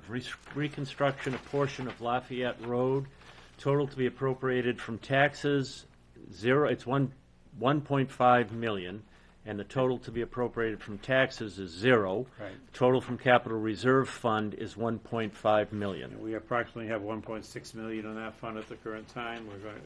You just recommended a warrant article for the 300,000, which we've been doing each year. That will finish the Lafayette Road construction, because we have to improve the drainage there. This will improve the drainage, the sidewalks, the curbing, and we'll rebuild and repave the entire roadway. So moved. Second. All in favor? Okay. Any other warrant articles? Could I bring up the enterprise funds, sewer funds? I would really like if the board could approve that Mr. Welch prepare a generic warrant article for that. If I may Start the help out, investigation. Selectman, Mr. Chairman, I think that the proper motion or instruction would be based on our conversation last week, and what we all agreed was a dire need that town council, through the town manager and public works director, prepares a warrant to send to the voters for the appropriate amount of dollars that will be a study to execute that phenomena, which is the value enterprise system for sewer, for a follow-on election year warrant article. Is that a motion? Yes, sir. Second. All in favor? Okay, good. So So that'll we go had through. two others we talked about back when we first started talking about warrant articles, when the town clerk wanted to come in for a new full-time person. We asked him to put that on a warrant article. And I have that article. Yep, you've given it to us. Right. So, should we talk about that now? I mean, that's one of the articles there. The also one is the other one for the part-time paralegal. So, I'll make a motion that we do the full-time town clerk assistant. Second. All in favor? Okay, and if I may, just a quick discussion, were there numbers on that? Yeah, 44,662. That's for the 39 weeks for the rest of the year. And then it would go next year. So that would go. Do we have the figure for what the, 59,000. okay. So. Discussion? All in favor? Opposed? And Second we one? have the one for the part-time paralegal for town council. The 39 weeks is $21,056. Full 52 weeks is 28,000. So the actual raise and appropriate this year will be $21,057. All in favor, well, motion. Second? I'll second, and I just want to clarify, that includes all health expenses and everything, correct? That's part-time, so there's no. Oh, that's no right, other okay, all right. expenses. It's just the, So, all right. yeah. Moved, seconded, all in favor? Opposed? None? Warrant articles? There'll be more. Okay, but we don't have any more right now. Not at the moment, no. And we're gonna work on that bond. Yes, sir, we are. And Okay. we just voted to bring these forward. These That aren't is the correct. votes of support. Right, Right. absolutely, Right. absolutely. Okay, next thing, Hampton Beach Area Commission appointment. I know that somebody wants to make a presentation on this, which is fine, but what I'm gonna ask first, we have 3 names. Does anybody want to make a nomination? Maybe we should hear his. Well, we got, what I'm asking for, it's for an appointment. I I'll have- make a nomination for Nancy Stiles. Do I have a second? I'll second. All right, now we have discussion. Let's open it up for discussion. Regina?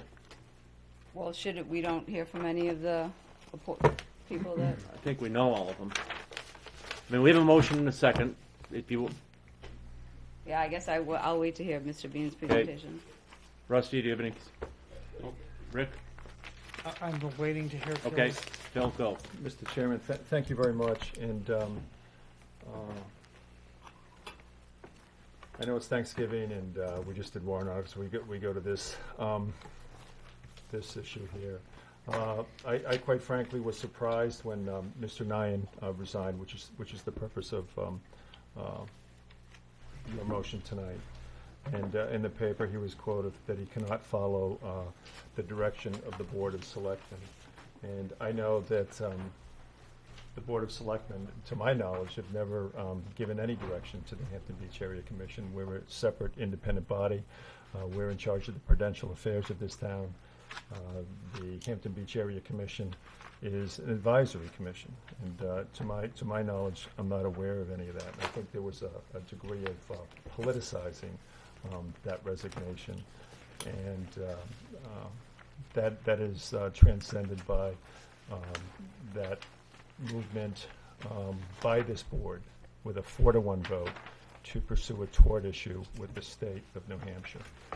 And there have been people that have been along with that spirit. Some of them have been volunteered to serve as a liaison committee to advance the interests of Hampton that was not voted or approved by this board. Some of those people in furthering, and it's their perfect right to do so, have queried or offered suggestions to at least 2 selectmen on this board, at least 2, about the tenure length of executive contract negotiations at the town of Hampton. And again, with Mr. Nyan's resignation in the paper, I'm sure perhaps some on this board get a heads up. I didn't. And again, with the comments, and it's the perfect right of these people to do so, to offer their opinion. But I think when we're talking about contract negotiations, there should be transparency. And it was not so. Additionally, there's a former Hampton Beach Area Commission chairman, and one that advocated and wanted to be part of that committee at the state to get along, if you will, to paraphrase. He was in the newspaper, and again, this is his perfect right, and called, I'll paraphrase, of all of my ideas, a certain one was the most ludicrous, and I think that's politicizing the environment, and again, their perfect right to do so. I want to talk about the founding law of the Hampton Beach Master Plan, and I think it's important to go over that. I'd like to discuss the powers and duties. I'd like to discuss transparency, and what I think is the ultimate failure of that Hampton Beach master plan, which did not identify the sharing of costs and the business relationship between the state of New Hampshire and the town of New Hampshire. And I would, I guess, give some highlight to North Conway, which is fractional compared to the burden that they share for state services in reimbursement, fractional compared to their contribution to the economy of New Hampshire. They've received on their bypass up there $44 million, Mr. Chairman, and 19 million of that went to buy rights of ways. The town of Hampton has never secured through the commission anywhere near that type of money, I have never brought that out before, but this does seem to be politicized. But I will speak to the fact that the Conway bypass, with federal funding, has secured $44 million. Traffic counts are down up there. We have people here that are sitting here with their properties underwater. We've got the Hampton Beach Area Commission that is supposed to advance some of these concerns. North Conway, with traffic actually going down, has secured $44 million, and we have not enjoyed that success. North Conway does not have a state commission to secure that. They did, in fact, however, secure it. They are not thinking about perhaps going forward with that, and they'll have to return some federal funds. The transparency regarding the Hampton Beach Area Commission. I'm on the state parks website right now. I think it's important when you represent the town of Hampton that there's a professional and transparent, fully transparent personification and data imprint on the website.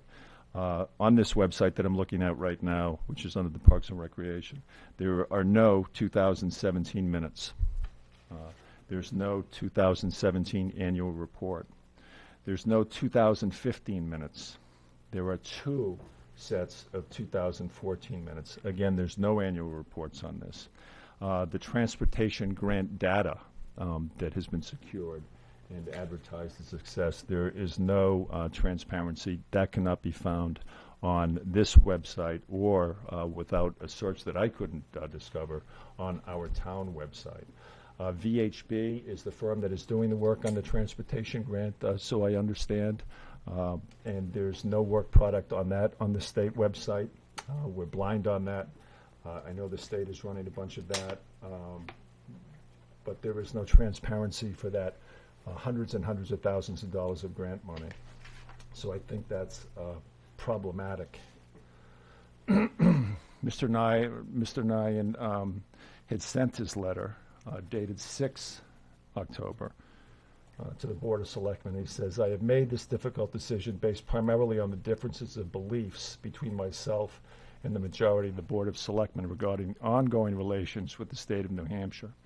I believe that our goal should continue to try to work out our difference in all identified areas, continuing to push forward for state federal funding for critical projects, including the reconstruction of Ocean Boulevard, and not pursue a costly and lengthy legal suit against the state that could jeopardize favorable future funding commitments by the state.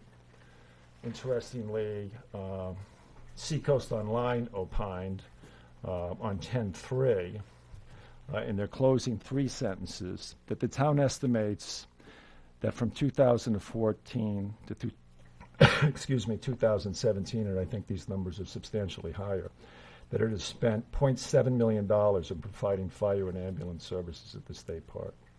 While some argue that taking legal action may hurt the relationship between the town and state, we, which would be the editors at the Seacoast Online, would argue that it would only strengthen it, to which I would agree.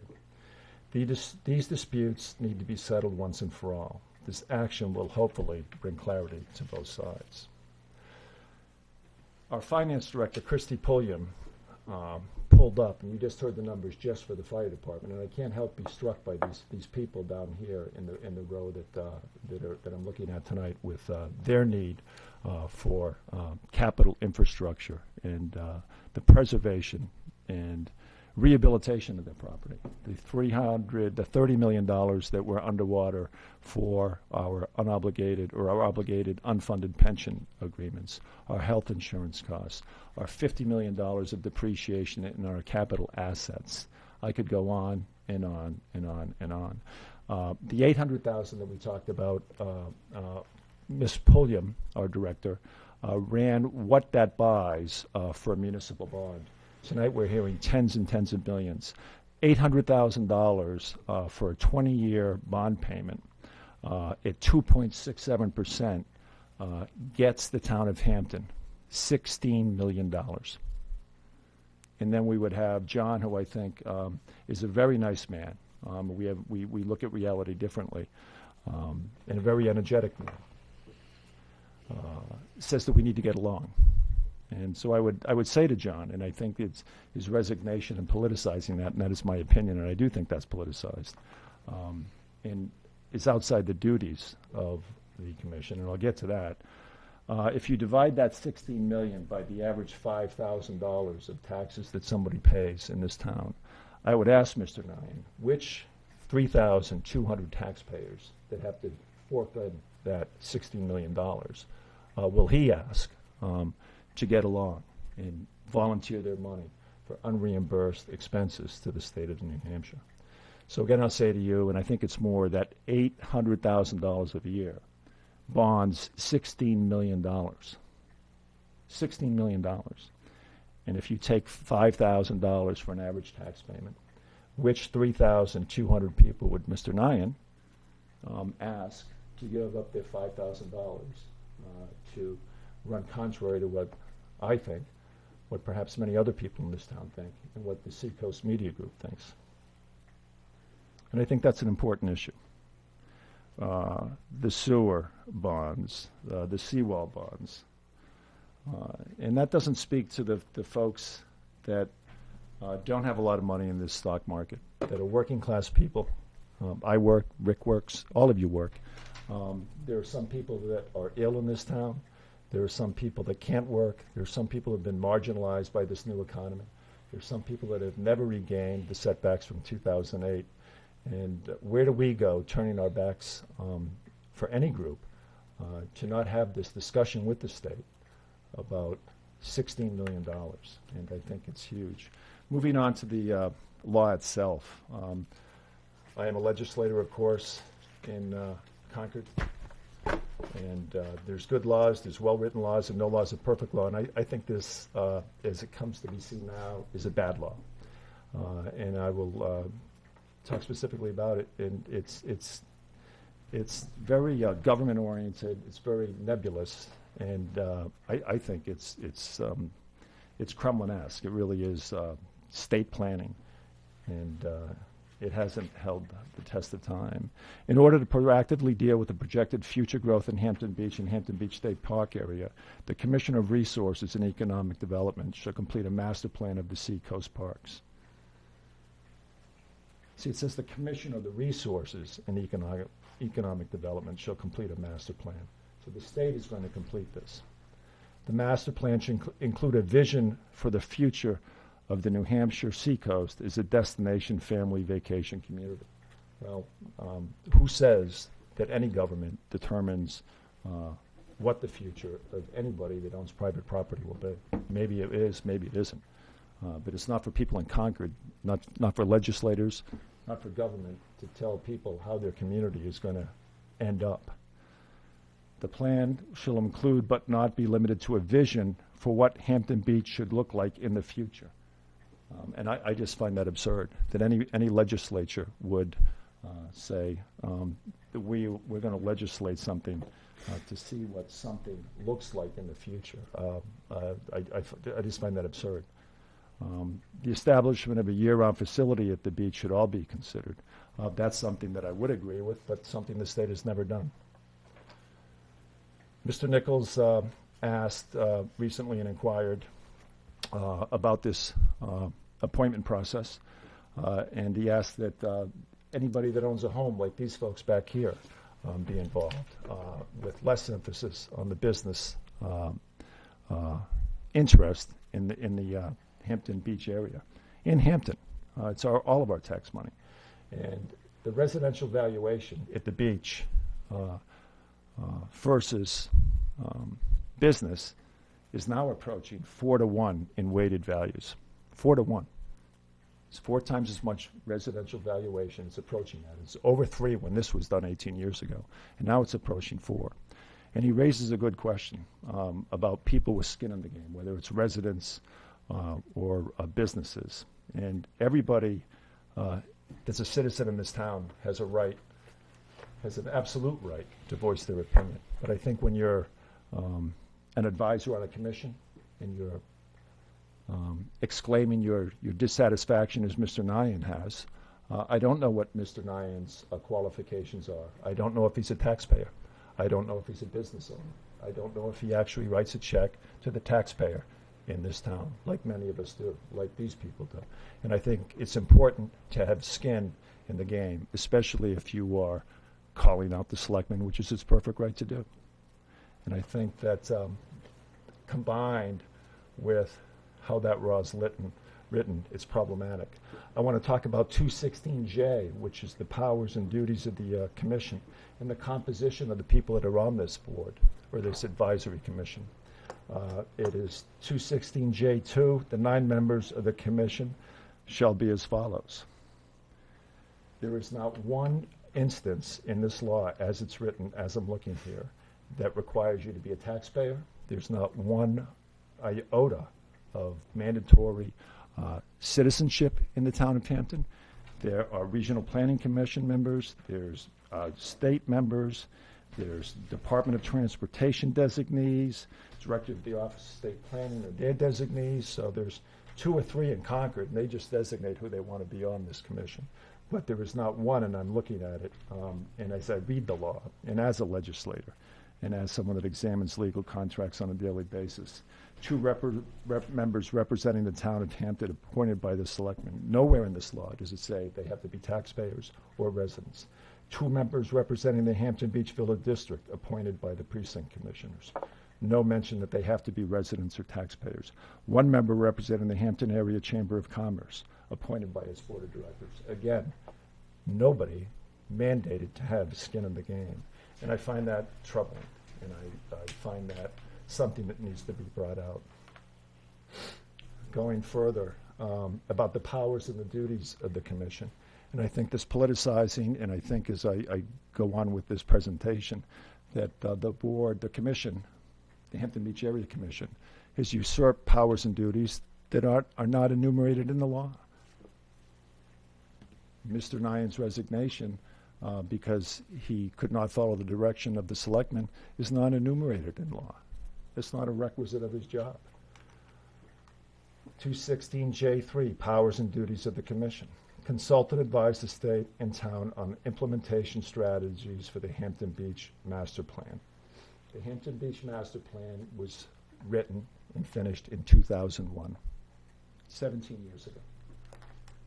And if you go back to 2001, I can't even remember that far, but the world has changed faster than it's ever changed in probably history, with technology, with the development of that beach, with tidal issues, with infrastructure destruction. And it's based on the Hampton Beach Master Plan. And I will go over the Hampton Beach Master Plan in specifics with serious problems in that founding document. So in my interpretation, the law is flawed. The powers and duties, number 1, that's flawed because it's going off a 2001 document. And you'll see the flaws that I will bring out in detail in a moment, according to me. Assist in the promotion, periodic review, and recommendations of updates of the Master Beach Plan. I've said just a few moments ago that it was done in 2001. Mr. Nyan, in an email to Mr. Welch on 5/6/16, says, Fred, to my knowledge, there have not been any enacted amendments since the commission's inception. So there have been no changes to this document in 17 years. And I find that serious problematic. As a businessman, as a family man, as a selectman, the world changes quickly. never so quickly as today, and there have been none. Again, the duties and the powers are to assist in the promotion. If they choose to promote it, that's their business. Periodic review and recommendation of updates. There have been none. So says Mr. Nyan last year. Assist the state and town in acquiring lands and rights to lands to ensure a consistent management plan. Mr. Welch, have there been any securing of lands? No, sir. Okay. Another moot duty. Assist the town to develop building and zoning language and design and review guidelines and procedures for the plan area. We have a planning board. We have a board of selectmen. We have citizens. We don't need help from Concord on this. Concord's trying to help us just a little bit too much, in many people's opinions. We have all of our faculties as business owners. And again, I think it's a poorly written law. We don't need an advisory commission, and they have every right as citizens, although they're not required to be citizens. I don't think we need the state designees, the 3 or 4 of them, to come down here and tell the town of Hampton what to do in our zoning and what to do with our planning. And again, this is part of the law. Provide advice and counsel to the state and town on proposed land use developments and capital projects for consistency with the plan. Have there been any capital projects put forward, Mr. Welch, by the Hampton Beach Area Commission? Not that I'm aware of, at least not while I've been here. Okay. Again, we're Hampton. We've got that. Consult with the Hampton Beach area business and residents to promote the plan. Well, if they want to be a marketing representative, if you're promoting the plan, promotions are promotions.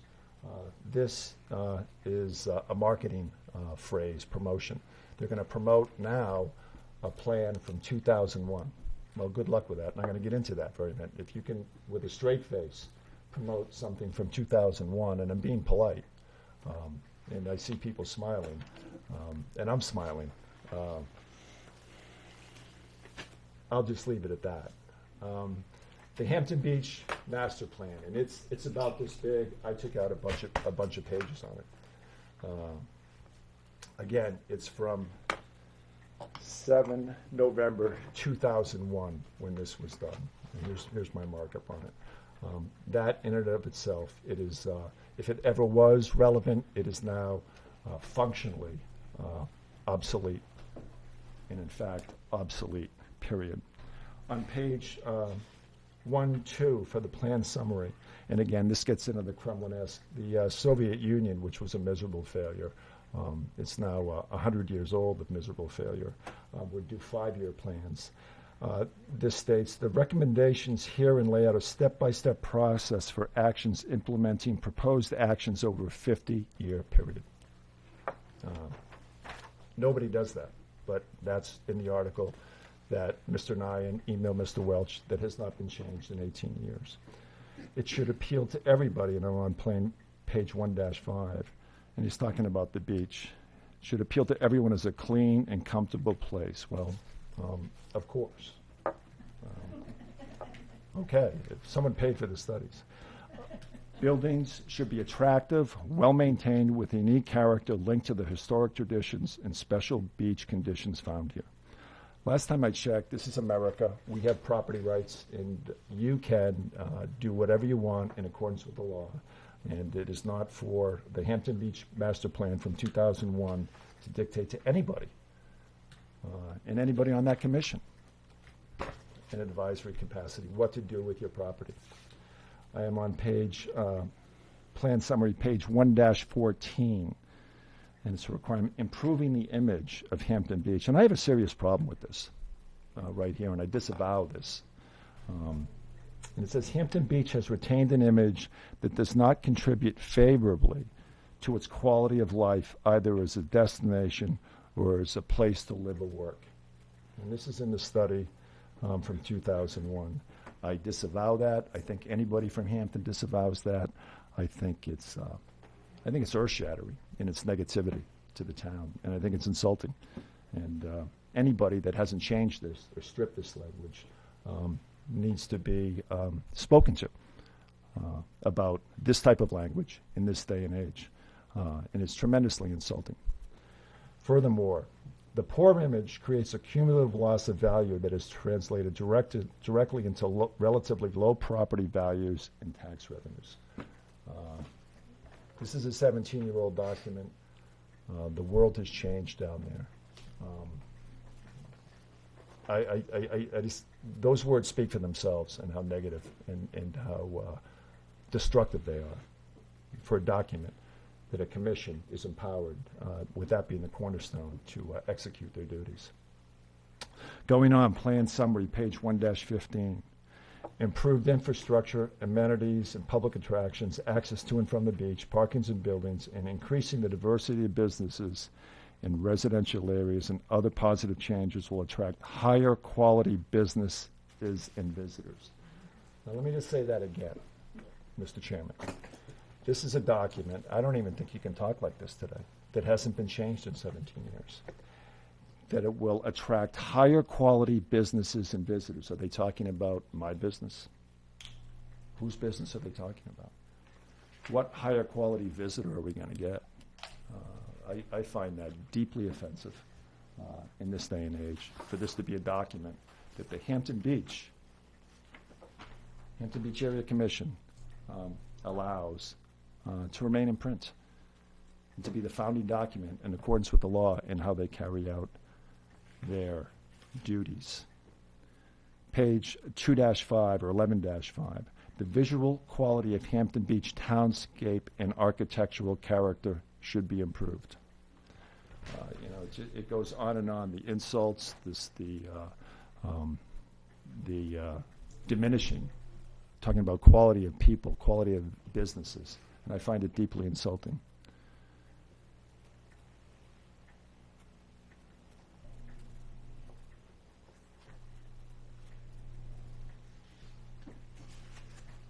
Pardon me while I just review this. Continuing. For example, programs should be established to encourage painting of building exteriors by establishing a completion for creative designs, or by starting a community painting program, give out free paint to property owners to paint boards or murals. These and other programs should be thoroughly organized to ensure that the property owners are current with and understand the themes and designs and have some direction about how to improve their homes and businesses. And so if you're a property owner, according to this document, and I apologize, Mr. Chairman, I didn't write this and I don't ascribe to it, but in case you're a property owner in Hampton, in this founding document, you need some direction on how to improve your homes and businesses. Well, come on down to Bean Insurance or maybe Essential Care and let us know what we got to do to improve things, and we'll be all excited about it. Again, from the November 7th, page 4-5, it talks about zoning districts, parking, design and site review, signage, enforcement. We're the town of Hampton. We got that. We've got our people. We've got our taxpayers. We'll take care of that. Thank you very much. It's just my opinion. Going on, in case you didn't know, and this is in the long-term strategy, some buildings may have to be rehabilitated or demolished to support this strategy. Let me just say that again. Hope it's not my building. I like my building. Some buildings may have to be rehabilitated or demolished to support this strategy.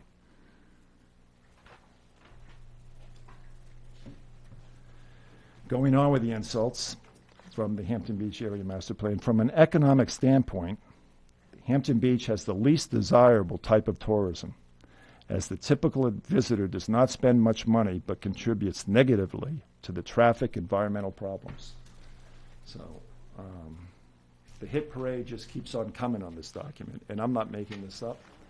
And I could keep on digging on this, and I'm going to talk a little bit about their way forward and the actual powers and duties.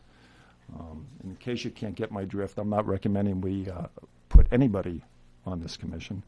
The long-term tabs, the matrix of proposed economic strategy, economic incentive and economic development programs, the long-term, 10 to 50 years in the box. Keep tabs on existing businesses.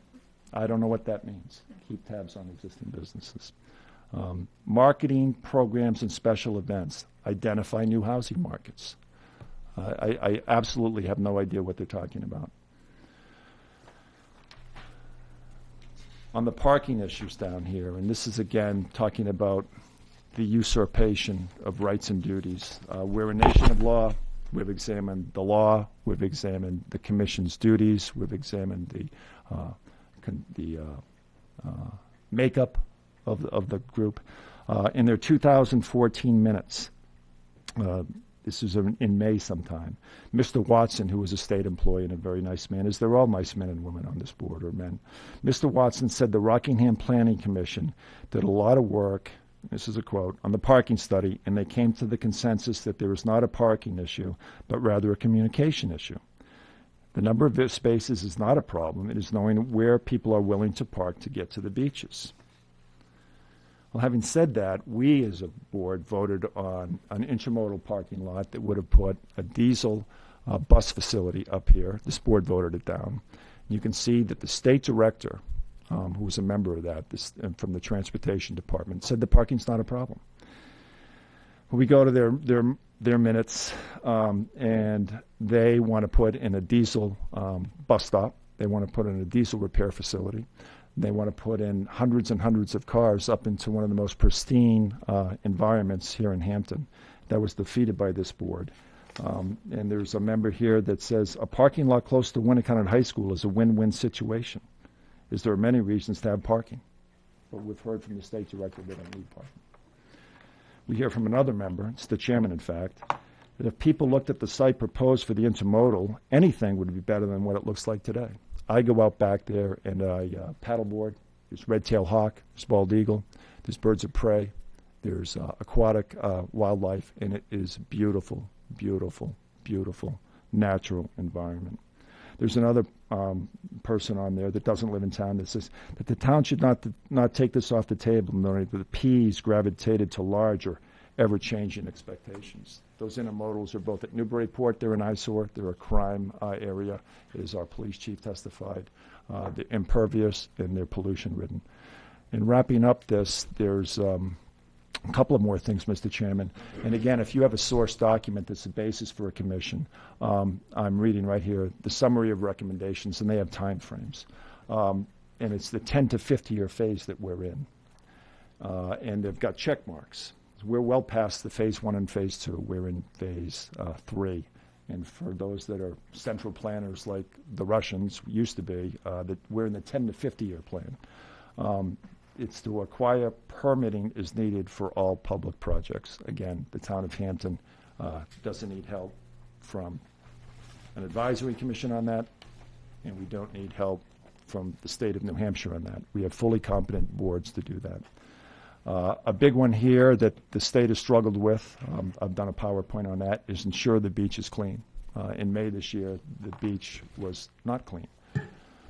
The governor and I had a chat about that. Again, in the 10 to 50, they were to close off portions of Ocean Boulevard. I don't think that's going to happen. Reconstruct Ashworth Avenue. There have been talks about making roads one way. And again, people that don't have skin in the game telling business owners and taxpayers what to do in this town. Support parking needs with a structure at an appropriate location. That's in the 50-year plan. We're just seeing them trying to develop beautiful, pristine land here. The first thing you'd see coming into Hampton.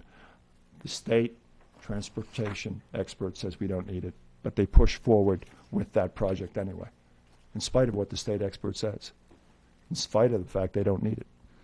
So be it. Extend events and attractions to the shoulder and off seasons. That would be, unless they're opening up their pavilion, a private sector responsibility.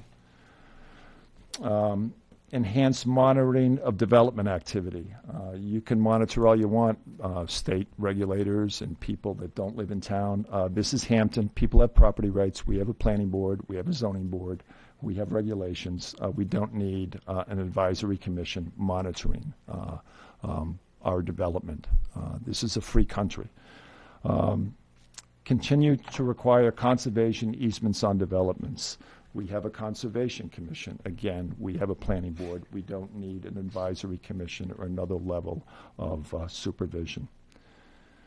Seek local, state, and federal funding for open space acquisition and acquire upland properties that have high natural value through easement of purchase. So while they call for that, they're advocating, in spite of their own state expert testimony on parking, to raise a beautiful, pristine, natural environment and put a parking lot in that they don't need.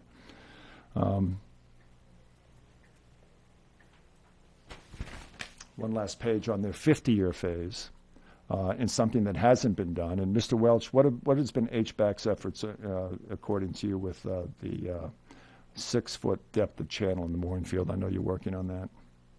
We are working with the Army Corps of Engineers to dredge that. Okay, good.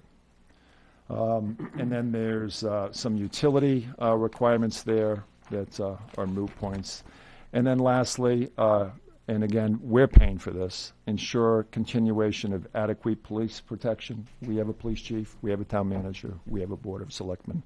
We don't need the Hampton Beach Area Commission telling us, and people in Concord that are in transportation departments and resource and economics telling us how to run our town.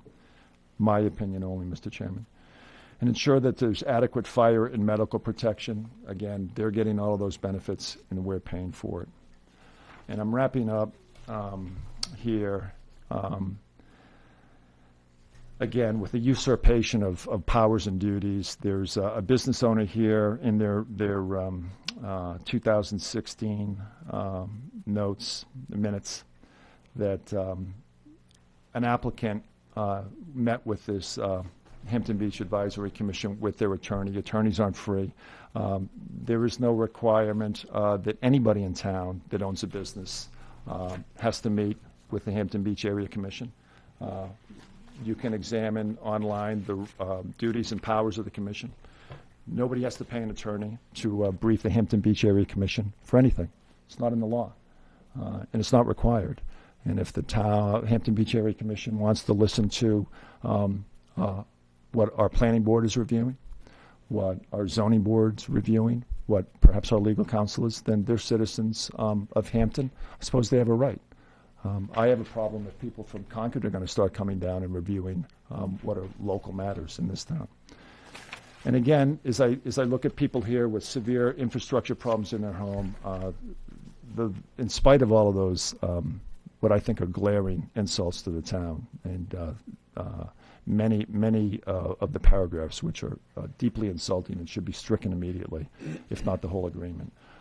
It's a failure because it has not addressed in 2001 that very obvious need to balance the unreimbursed expenses that would allow the town of Hampton to bond $16 million to help these people out back here for services that we provide on the state.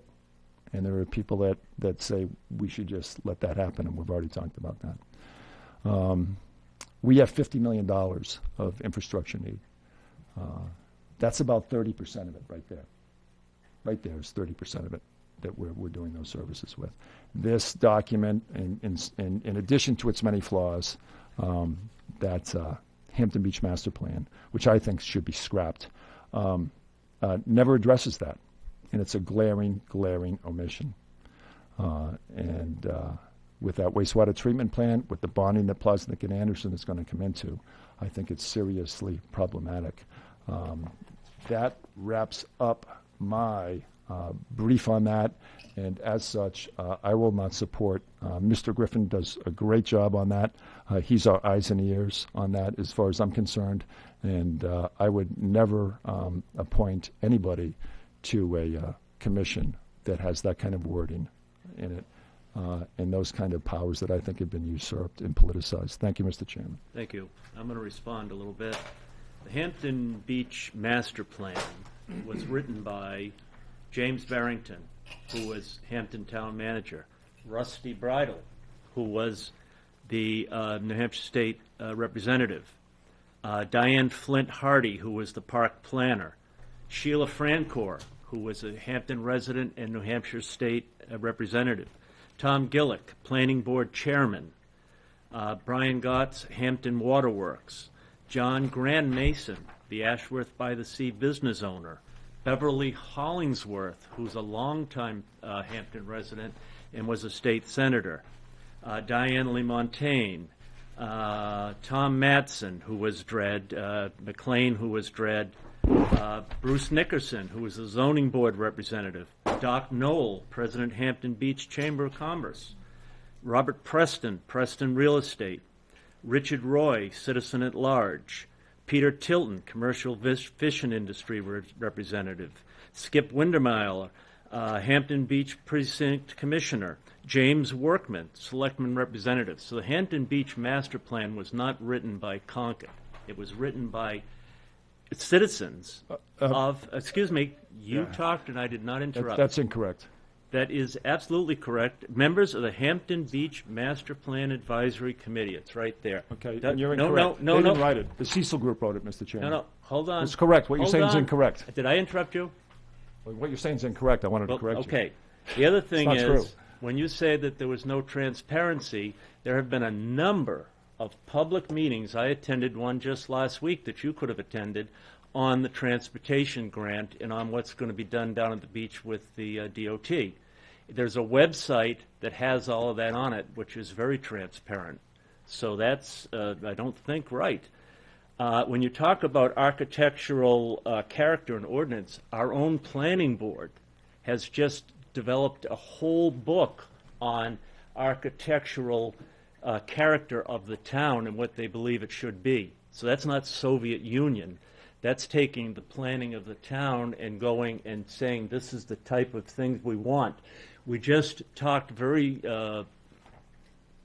extensively about a new building that's going up on Lafayette Street and what the architecture of that building should be to fit in with the town. So that's not being Soviet Union at all. That's being the town wants to develop in this area and they want there. I agree 100% that we don't get the proper reimbursement from the state that we should be getting, but that's not the Hampton Beach Area Commission's job to get that. Ocean Boulevard. Fred, you went to Washington with John Nyan and Nancy Stiles to work on grants with Kelly Ayotte, I believe. With all 4 members of the delegation. All 4 members of the delegation to work on getting capital for Ocean Boulevard to redo Ocean Boulevard to reduce the sidewalks down there. The intermodal was more of the Rockingham Planning Commission than it was the Hampton Beach Commission or the state.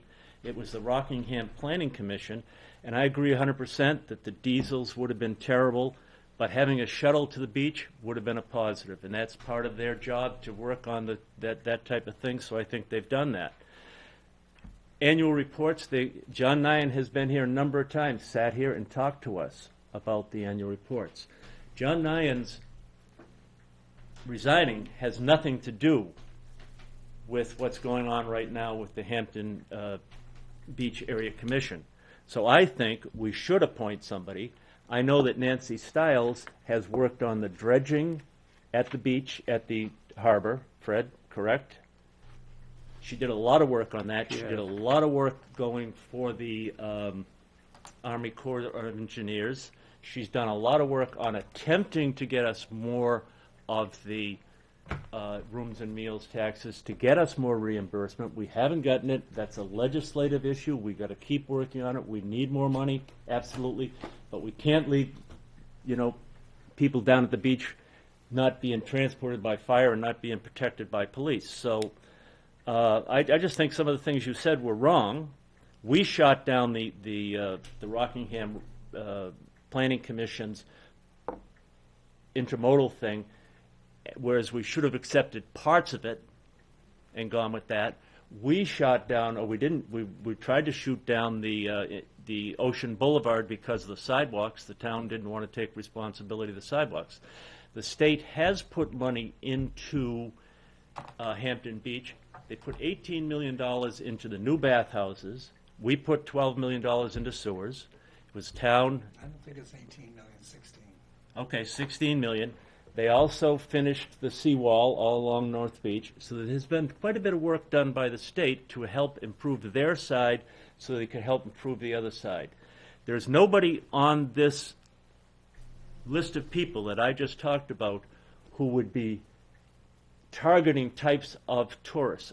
I believe, my interpretation is that they wanted people to come and stay longer in Hampton rather than to be day trippers. And day trippers don't spend a lot of money. They want them to spend money. So that's my say. Rick. I've taken notes as everyone's been talking here, so I'm going to address all these issues. They may not be in order. But I did want to, I have some things that I can maybe help out with a bit. Like, for instance, he is right. It was the Cecil Group that did the master plan. But those people, and they were paid a big amount of money to do it. And the people that you suggested are the ones that held all of the meetings. That, you know, it was an open process. They brought people in, and a lot of people had stuff to contribute. At the time, this was before I was selectman, so this is more than 13 years ago. I think I was on the zoning board at the time, so I asked, and I had just gotten on it, so it's 14 years ago. And I wanted to be on the master plan thing. And they, Tom Gillick was in charge of most of it, picking out the people and this and that. So he put me on it, but I got on the master plan for uptown here, which we did the same thing at the time. Same thing. We had a grant. I want to say it might have been around $15,000, and we spent it. And we invited people. They, you know, had coffee and donuts for them all, and there were many meetings. And eventually, it didn't take long for the $15,000 to be gone. And a lot of the things that were talked about were very similar to about the Experience Hampton, about how people wanted the better downtown. None of that was looked into either, I don't think, by Experience Hampton, but there was lots of people that testified, and these were huge amounts of people that came out, probably more than what was at the beach. We had them on Saturdays, you know, and it didn't go anywhere. I never saw, after all of that work was done, it was filed somewhere. It's never been heard from again. But the master plan at the beach does call for it to be a Victorian seaside village. Doesn't look anything like that. And that was one of the most important things.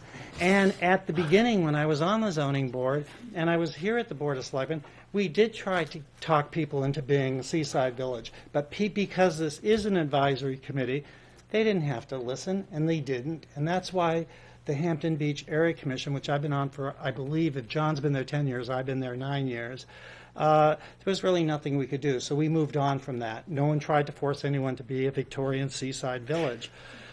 But the Hampton Beach Master Plan does call for a family vacation community, and for that to be promoted.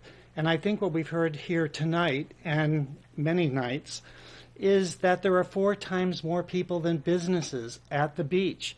So the people, like the people that are here tonight, these are the type of issues that should be worked on by the Hampton Beach Master Plan. And that's why when we do have a new person that is appointed, if there's one appointed to this committee, that's what we need them to look after.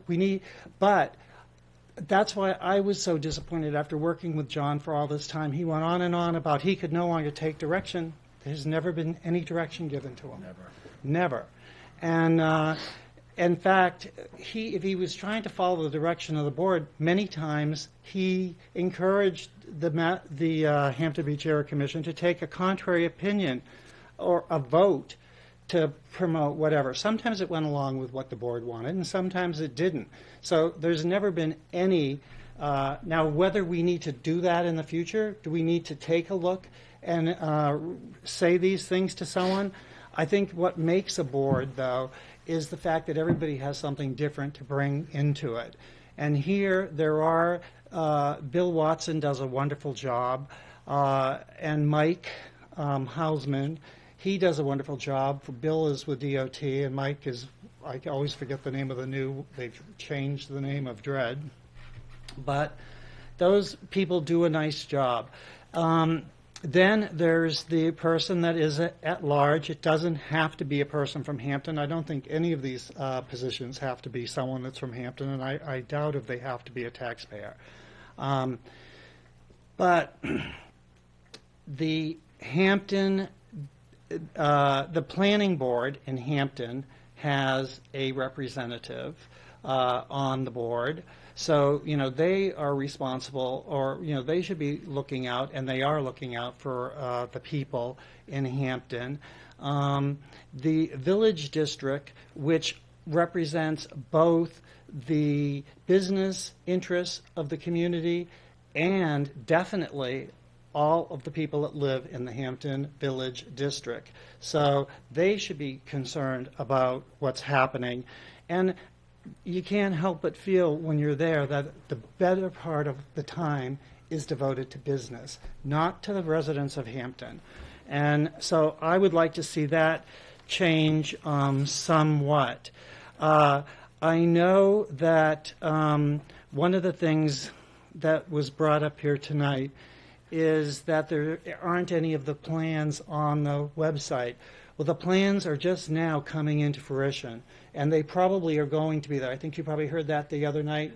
They're going to. There's a rough draft coming up, and then there'll be more finished plans as it goes along. So from what I understand, there's going to be some probably on the website and in the newspaper and stuff like that. That's all just about ready to start coming out in dribs and drabs. But some of the things that were brought up there the other night is, and when you mentioned about when Mr. Welch and the other group of people went down to Washington, they did not go down there to get the money. They went down there to get the money to do the plan that's being done now. And from the way the state talked about it, the William Rose the other night, this, as far as he's concerned, this is the master plan study that he's concerned with, which is the plan for Ocean Boulevard. But I would like to know who is responsible for the master plan in regards to what should be happening for the people that live there. Is it our planning board? When I asked you this question recently, Mr. Welch, how much responsibility does our planning board have? Now, the other night, when we were discussing this, it just amazed me that we're talking about the road, and I'm all for whatever's going to be done. I just hope that there can be more done, because here they're making a plan to put the road in from the Seabrook or Hampton Bridge all the way. It's now supposed to go as far as the beginning of Boar's Head, although it's factored in to go to Winnicott Road and even factored in to eventually go to High Street. But when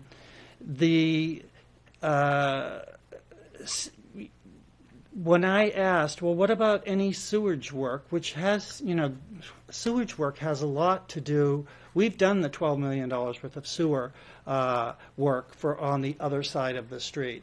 But there is no sewage work being done here. Now, that's got to factor into some of this flooding and misery that's being experienced down there. So there is no sewage work. I asked, well, how many sewage pipes are there?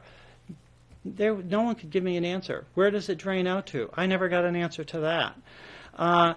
More importantly, when Fran McMahon, who is is he the planning board chairman this year? Yeah.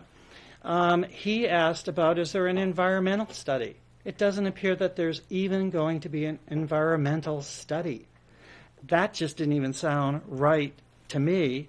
So, and what is going to be, at the end of the day, when all of this is done, what is going to be our planning board? What role are they going to have? Because they're not too happy about it. We all know that. They've raised questions, and their nose has gotten out of joint. But I'm not saying that I'm against any progress that's being made. But the way it looks to me now, the state has put $8 million. Now, they're only going to do the first couple of phases with that $8 million, because that's all that will happen. After that, we're relying on the kindness of Donald Trump and the federal government to where that rest of that money is going to come. And hopefully that's going to come. Otherwise, whatever is going to be, there's probably not going to be anything done. and or whatever does get done will not come from. There may be some more money that comes from the state, but it's it's going to fall to the taxpayers, and the after they were doing this study, all of a sudden they said, well, we don't have any more money left, so basically things just sort of stop, like the part of Ocean Boulevard that has the biggest drainage issues, which is between the beginning of Boar's Head to Winnicott Road. That was all dropped out. And although it still factors in there, and by the time I'm 75, maybe something might happen, but I may just go to the promised land and see nothing happen after I've been sitting for 54 years waiting for something to happen, and it's disgusting. It's so upsetting to me that I can barely stand it. That I see, and I saw it this week, these people talk about what's happening with their property. I've watched it forever, and it just keeps getting worse and worse. But these are the type of issues I see that the Hampton Area Commission could be working on. And we have to remember that it is only an advisory position. And, these are two separate issues. The issues of what we have, our problems that we face here that we all know about, of the lack of funding that we get from the state. But I don't think these issues belong at the Hampton Beach Area Commission at all. So no one, including John Nyan, should have ever been commenting on them, in my opinion.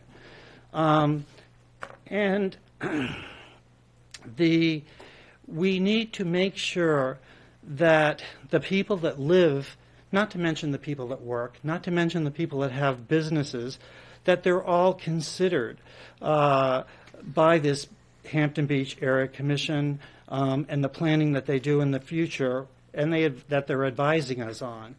It's not just all about business, and the bigger part of what's been going on lately is about business, but then on the other hand, there's talk about the bridge and the road, and all of these things make it better for the residents too, but I think we have to remember that ratio of 4 to 1. There are more people living there and making that their home and they have a long history. Many people have lived there more than 50 years, many more than 60 years. So we need to take into consideration what's happening for them. We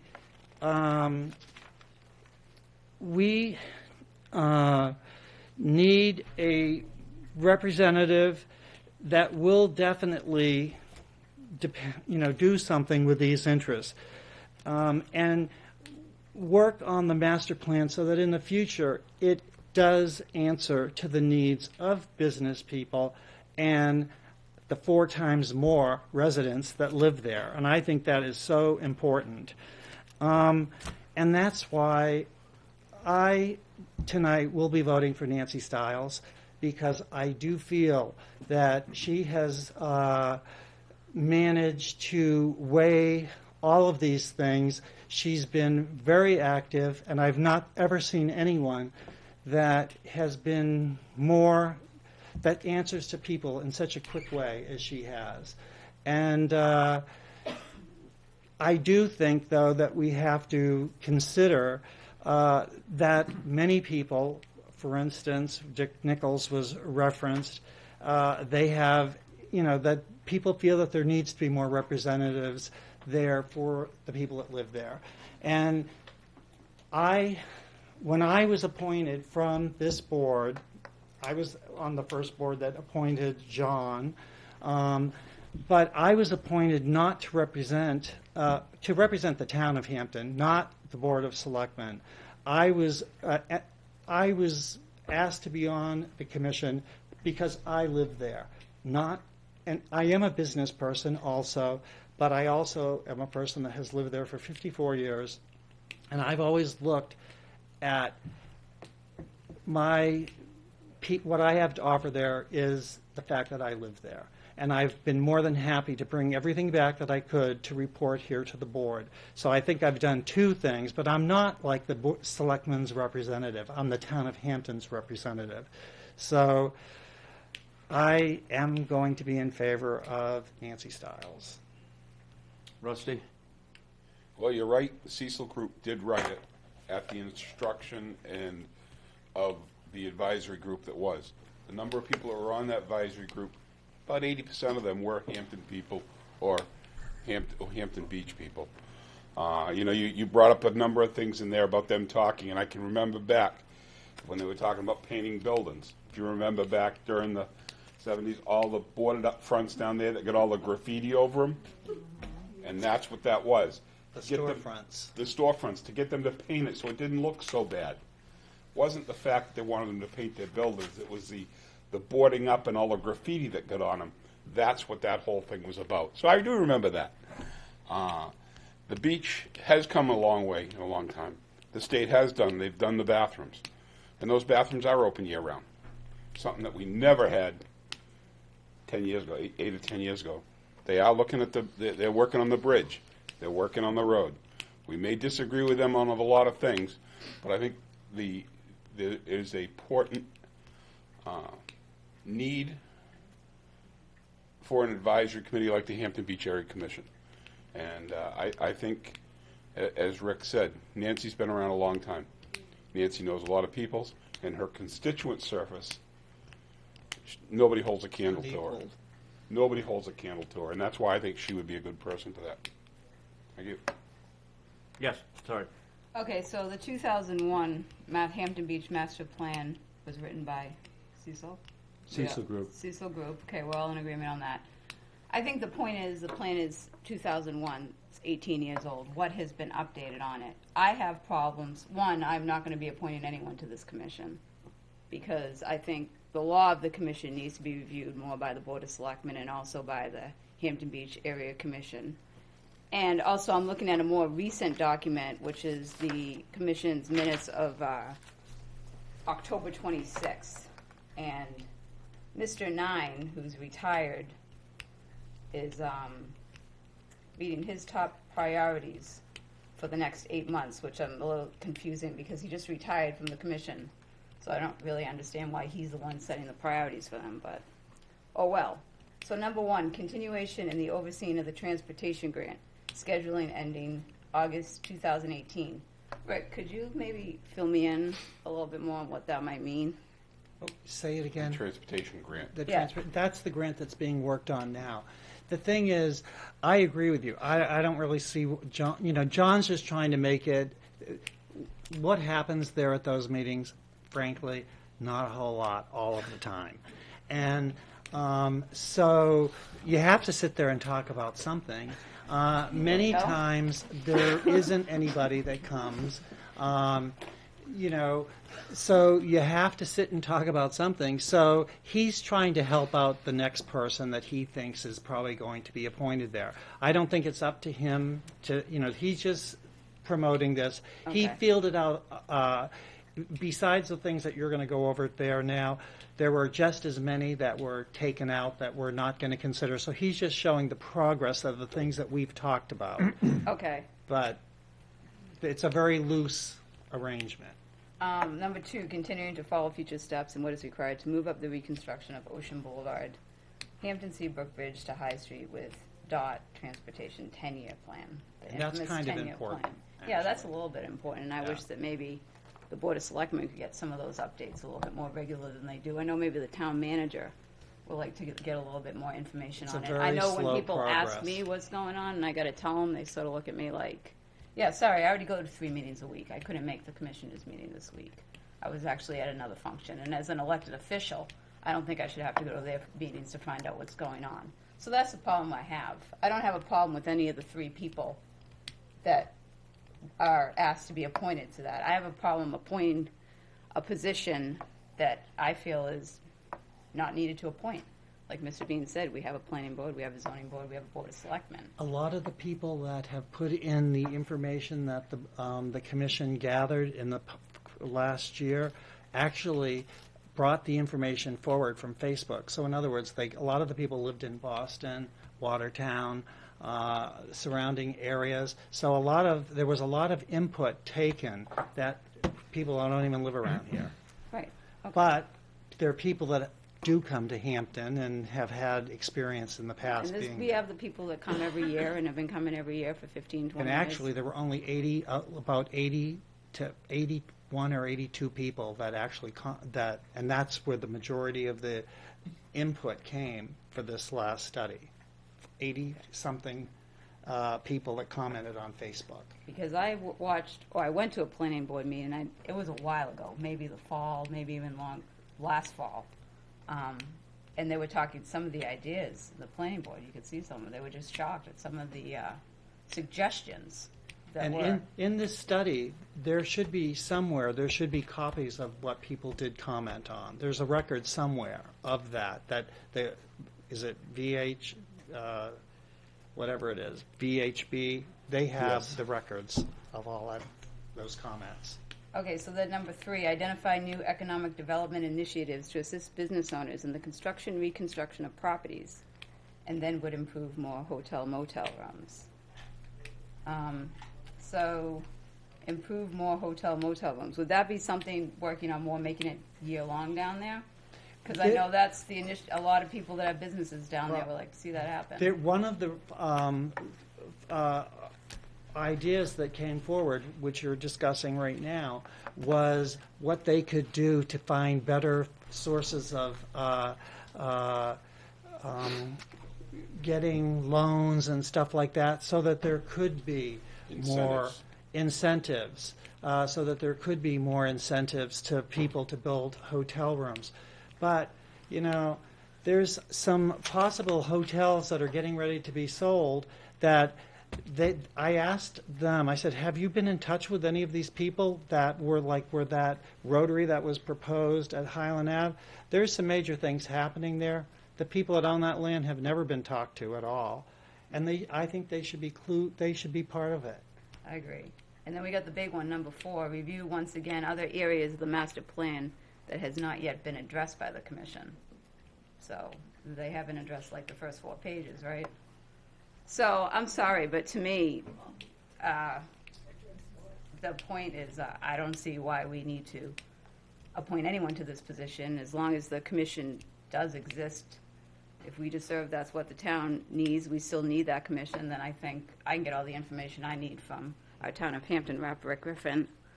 Number 5, identify all drainage issues throughout the beach from High Street to the Hampton Seabrook Bridge and explore assorted options to resolve. Isn't that what we're trying to work on, Town Manager? And I was made in charge of that, but what does that mean?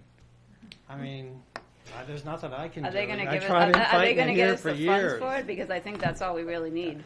Yeah, John made me the one to report on that, and he says you can help raise the money. I'm thinking, raise the money? I have a hard time paying my mortgage. I mean, I would like to be able to do something positive, but I don't have a clue. And I am one of the committee members. So that's why I'm hoping Nancy Stiles might be able to do that. And I feel like she has the qualifications more so than I do, to be truthful. And I'm hoping she'll be willing to take that on for these people. Get involved. Number 6, get involved and participate in the discussion, pros and cons of assorted options, new or rebuild for the new Hampton Seabrook Bridge, which we sort of got an update on that a couple weeks ago. They were here. But I would like to be involved in those discussions. Like, I just see this as, I don't necessarily see the point of it, I guess is what I'm saying. When I read the law, word for word, I don't see that they're following it. But that's just me. I'm not so sure that this is a state commission, so I don't think we have really any angle in here. We can do everything that you just said here, and they're supposed to advise us. We don't even have to listen to them. Right, but the thing is, all these state people are making the presentations to them. They're not coming here and making them us. To me, that's a problem. I don't want to go to they another should meeting. come here, and we should invite them. And many times I tell them there that you need to come and talk to Don't the have Board of time to go to Selectmen. another meeting. I'm Yeah. sorry. I work. Yeah. I don't have time. I have a boyfriend. I like to have a life outside of reading for my selectman job. I once hope in a that while, Nancy so. Stiles can bring this to the next level where it should be, myself. Well, I don't see anyone being appointed will help this out. I think it needs to be revisited before I know we can't do anything for the commission as a whole, but we can definitely put a halt to just appointing people for the heck of it. Okay, we have a motion, we have a second. All in favor? 1, 2, 3. Opposed? 1, 2. Thank you. And I hope that Nancy can do something and straighten this out. There's a lot of people that are there, and I can tell you that all mean really well, but everybody has their own interests. Okay, we already did enterprise fund. Yes, sir, you did. Yes, all set. And we're all set on that? Yep. Okay. Repeal of Selectmen's Ordinance regarding begging.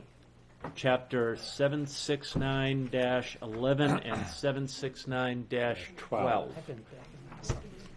Want to explain that? So moved. I mean, I can't do it. Our great Supreme Court and a number of other Supreme Courts in the New England region have declared laws dealing with begging to be unconstitutional. The United States Supreme Court has already seen that as unconstitutional. Under the First Violation Amendment of the right. First Amendment rights of the beggars.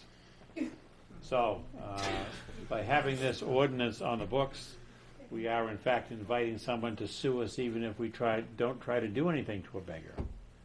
So Town Council has recommended that we in fact remove it from the books until such time as the courts can come up with a strategy or an option that will allow towns to address these situations in appropriate manners. So moved. Second. All in favor? Opposed? Abstained? Yeah. Now, does this mean Opposed? I can't beg I'm the opposed. state anymore Okay, to do wait, something? wait, No. wait, let's make sure. So we had 3 favor and 2 opposed? Yep. Okay. You didn't ask for any discussion on I'm that. sorry. Let's have discussion. I'm sorry. No need to apologize, Mr. Chairman. It's a tough job. There is a brief that was mentioned by the town attorney. I think it would be great if we could all eyeball that. And I don't expect to bring this motion up again, but I just wanted to read that and get a If little. you'd like Thank to you. have it, we can certainly provide Thank you you with so those much. 30-some pages. It was 64. 64? Well, there's only 30 of them that are relevant. I've always been provided with it. Thank you. Anything else under new business? Closing comments. Yeah, I would, Mr. Chairman, and thank you for attending all the meetings you do and your leadership and your chairmanship. It's not an easy job, and I would, kind of in line with the paralegal, talk about our legal department at the Northampton meeting we had this week on the Northampton folks had in the EPA and state regulatory officials, and Mark Gerald, along with this young lady, and our Dr. Ballestero did one heck of a job in presenting over there. It was a 3.5-hour meeting. Selectman Barnes is right. We all have time constraints, but it was a long meeting, and sometimes there was a little friction. But Mark Gerald did one heck of a job representing the town and got across some great, very great points. And Representative Cushing was there as well. And I just wanted to emphasize what a fabulous job Attorney Gerald did there. And I was very thankful that you were there. And thank you for all of you members for attending the meetings that you did last week. Thank you, Mr. Chairman. And I would like to ask Mr. Bridle something. What does it mean when a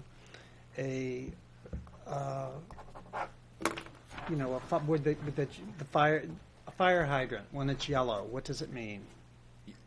All of the municipal-owned fire hydrants in town are supposed to be yellow. Red ones are privately owned. So if it's a municipal one, It's a yellow hydrant. It's yellow. Red hydrants are privately owned.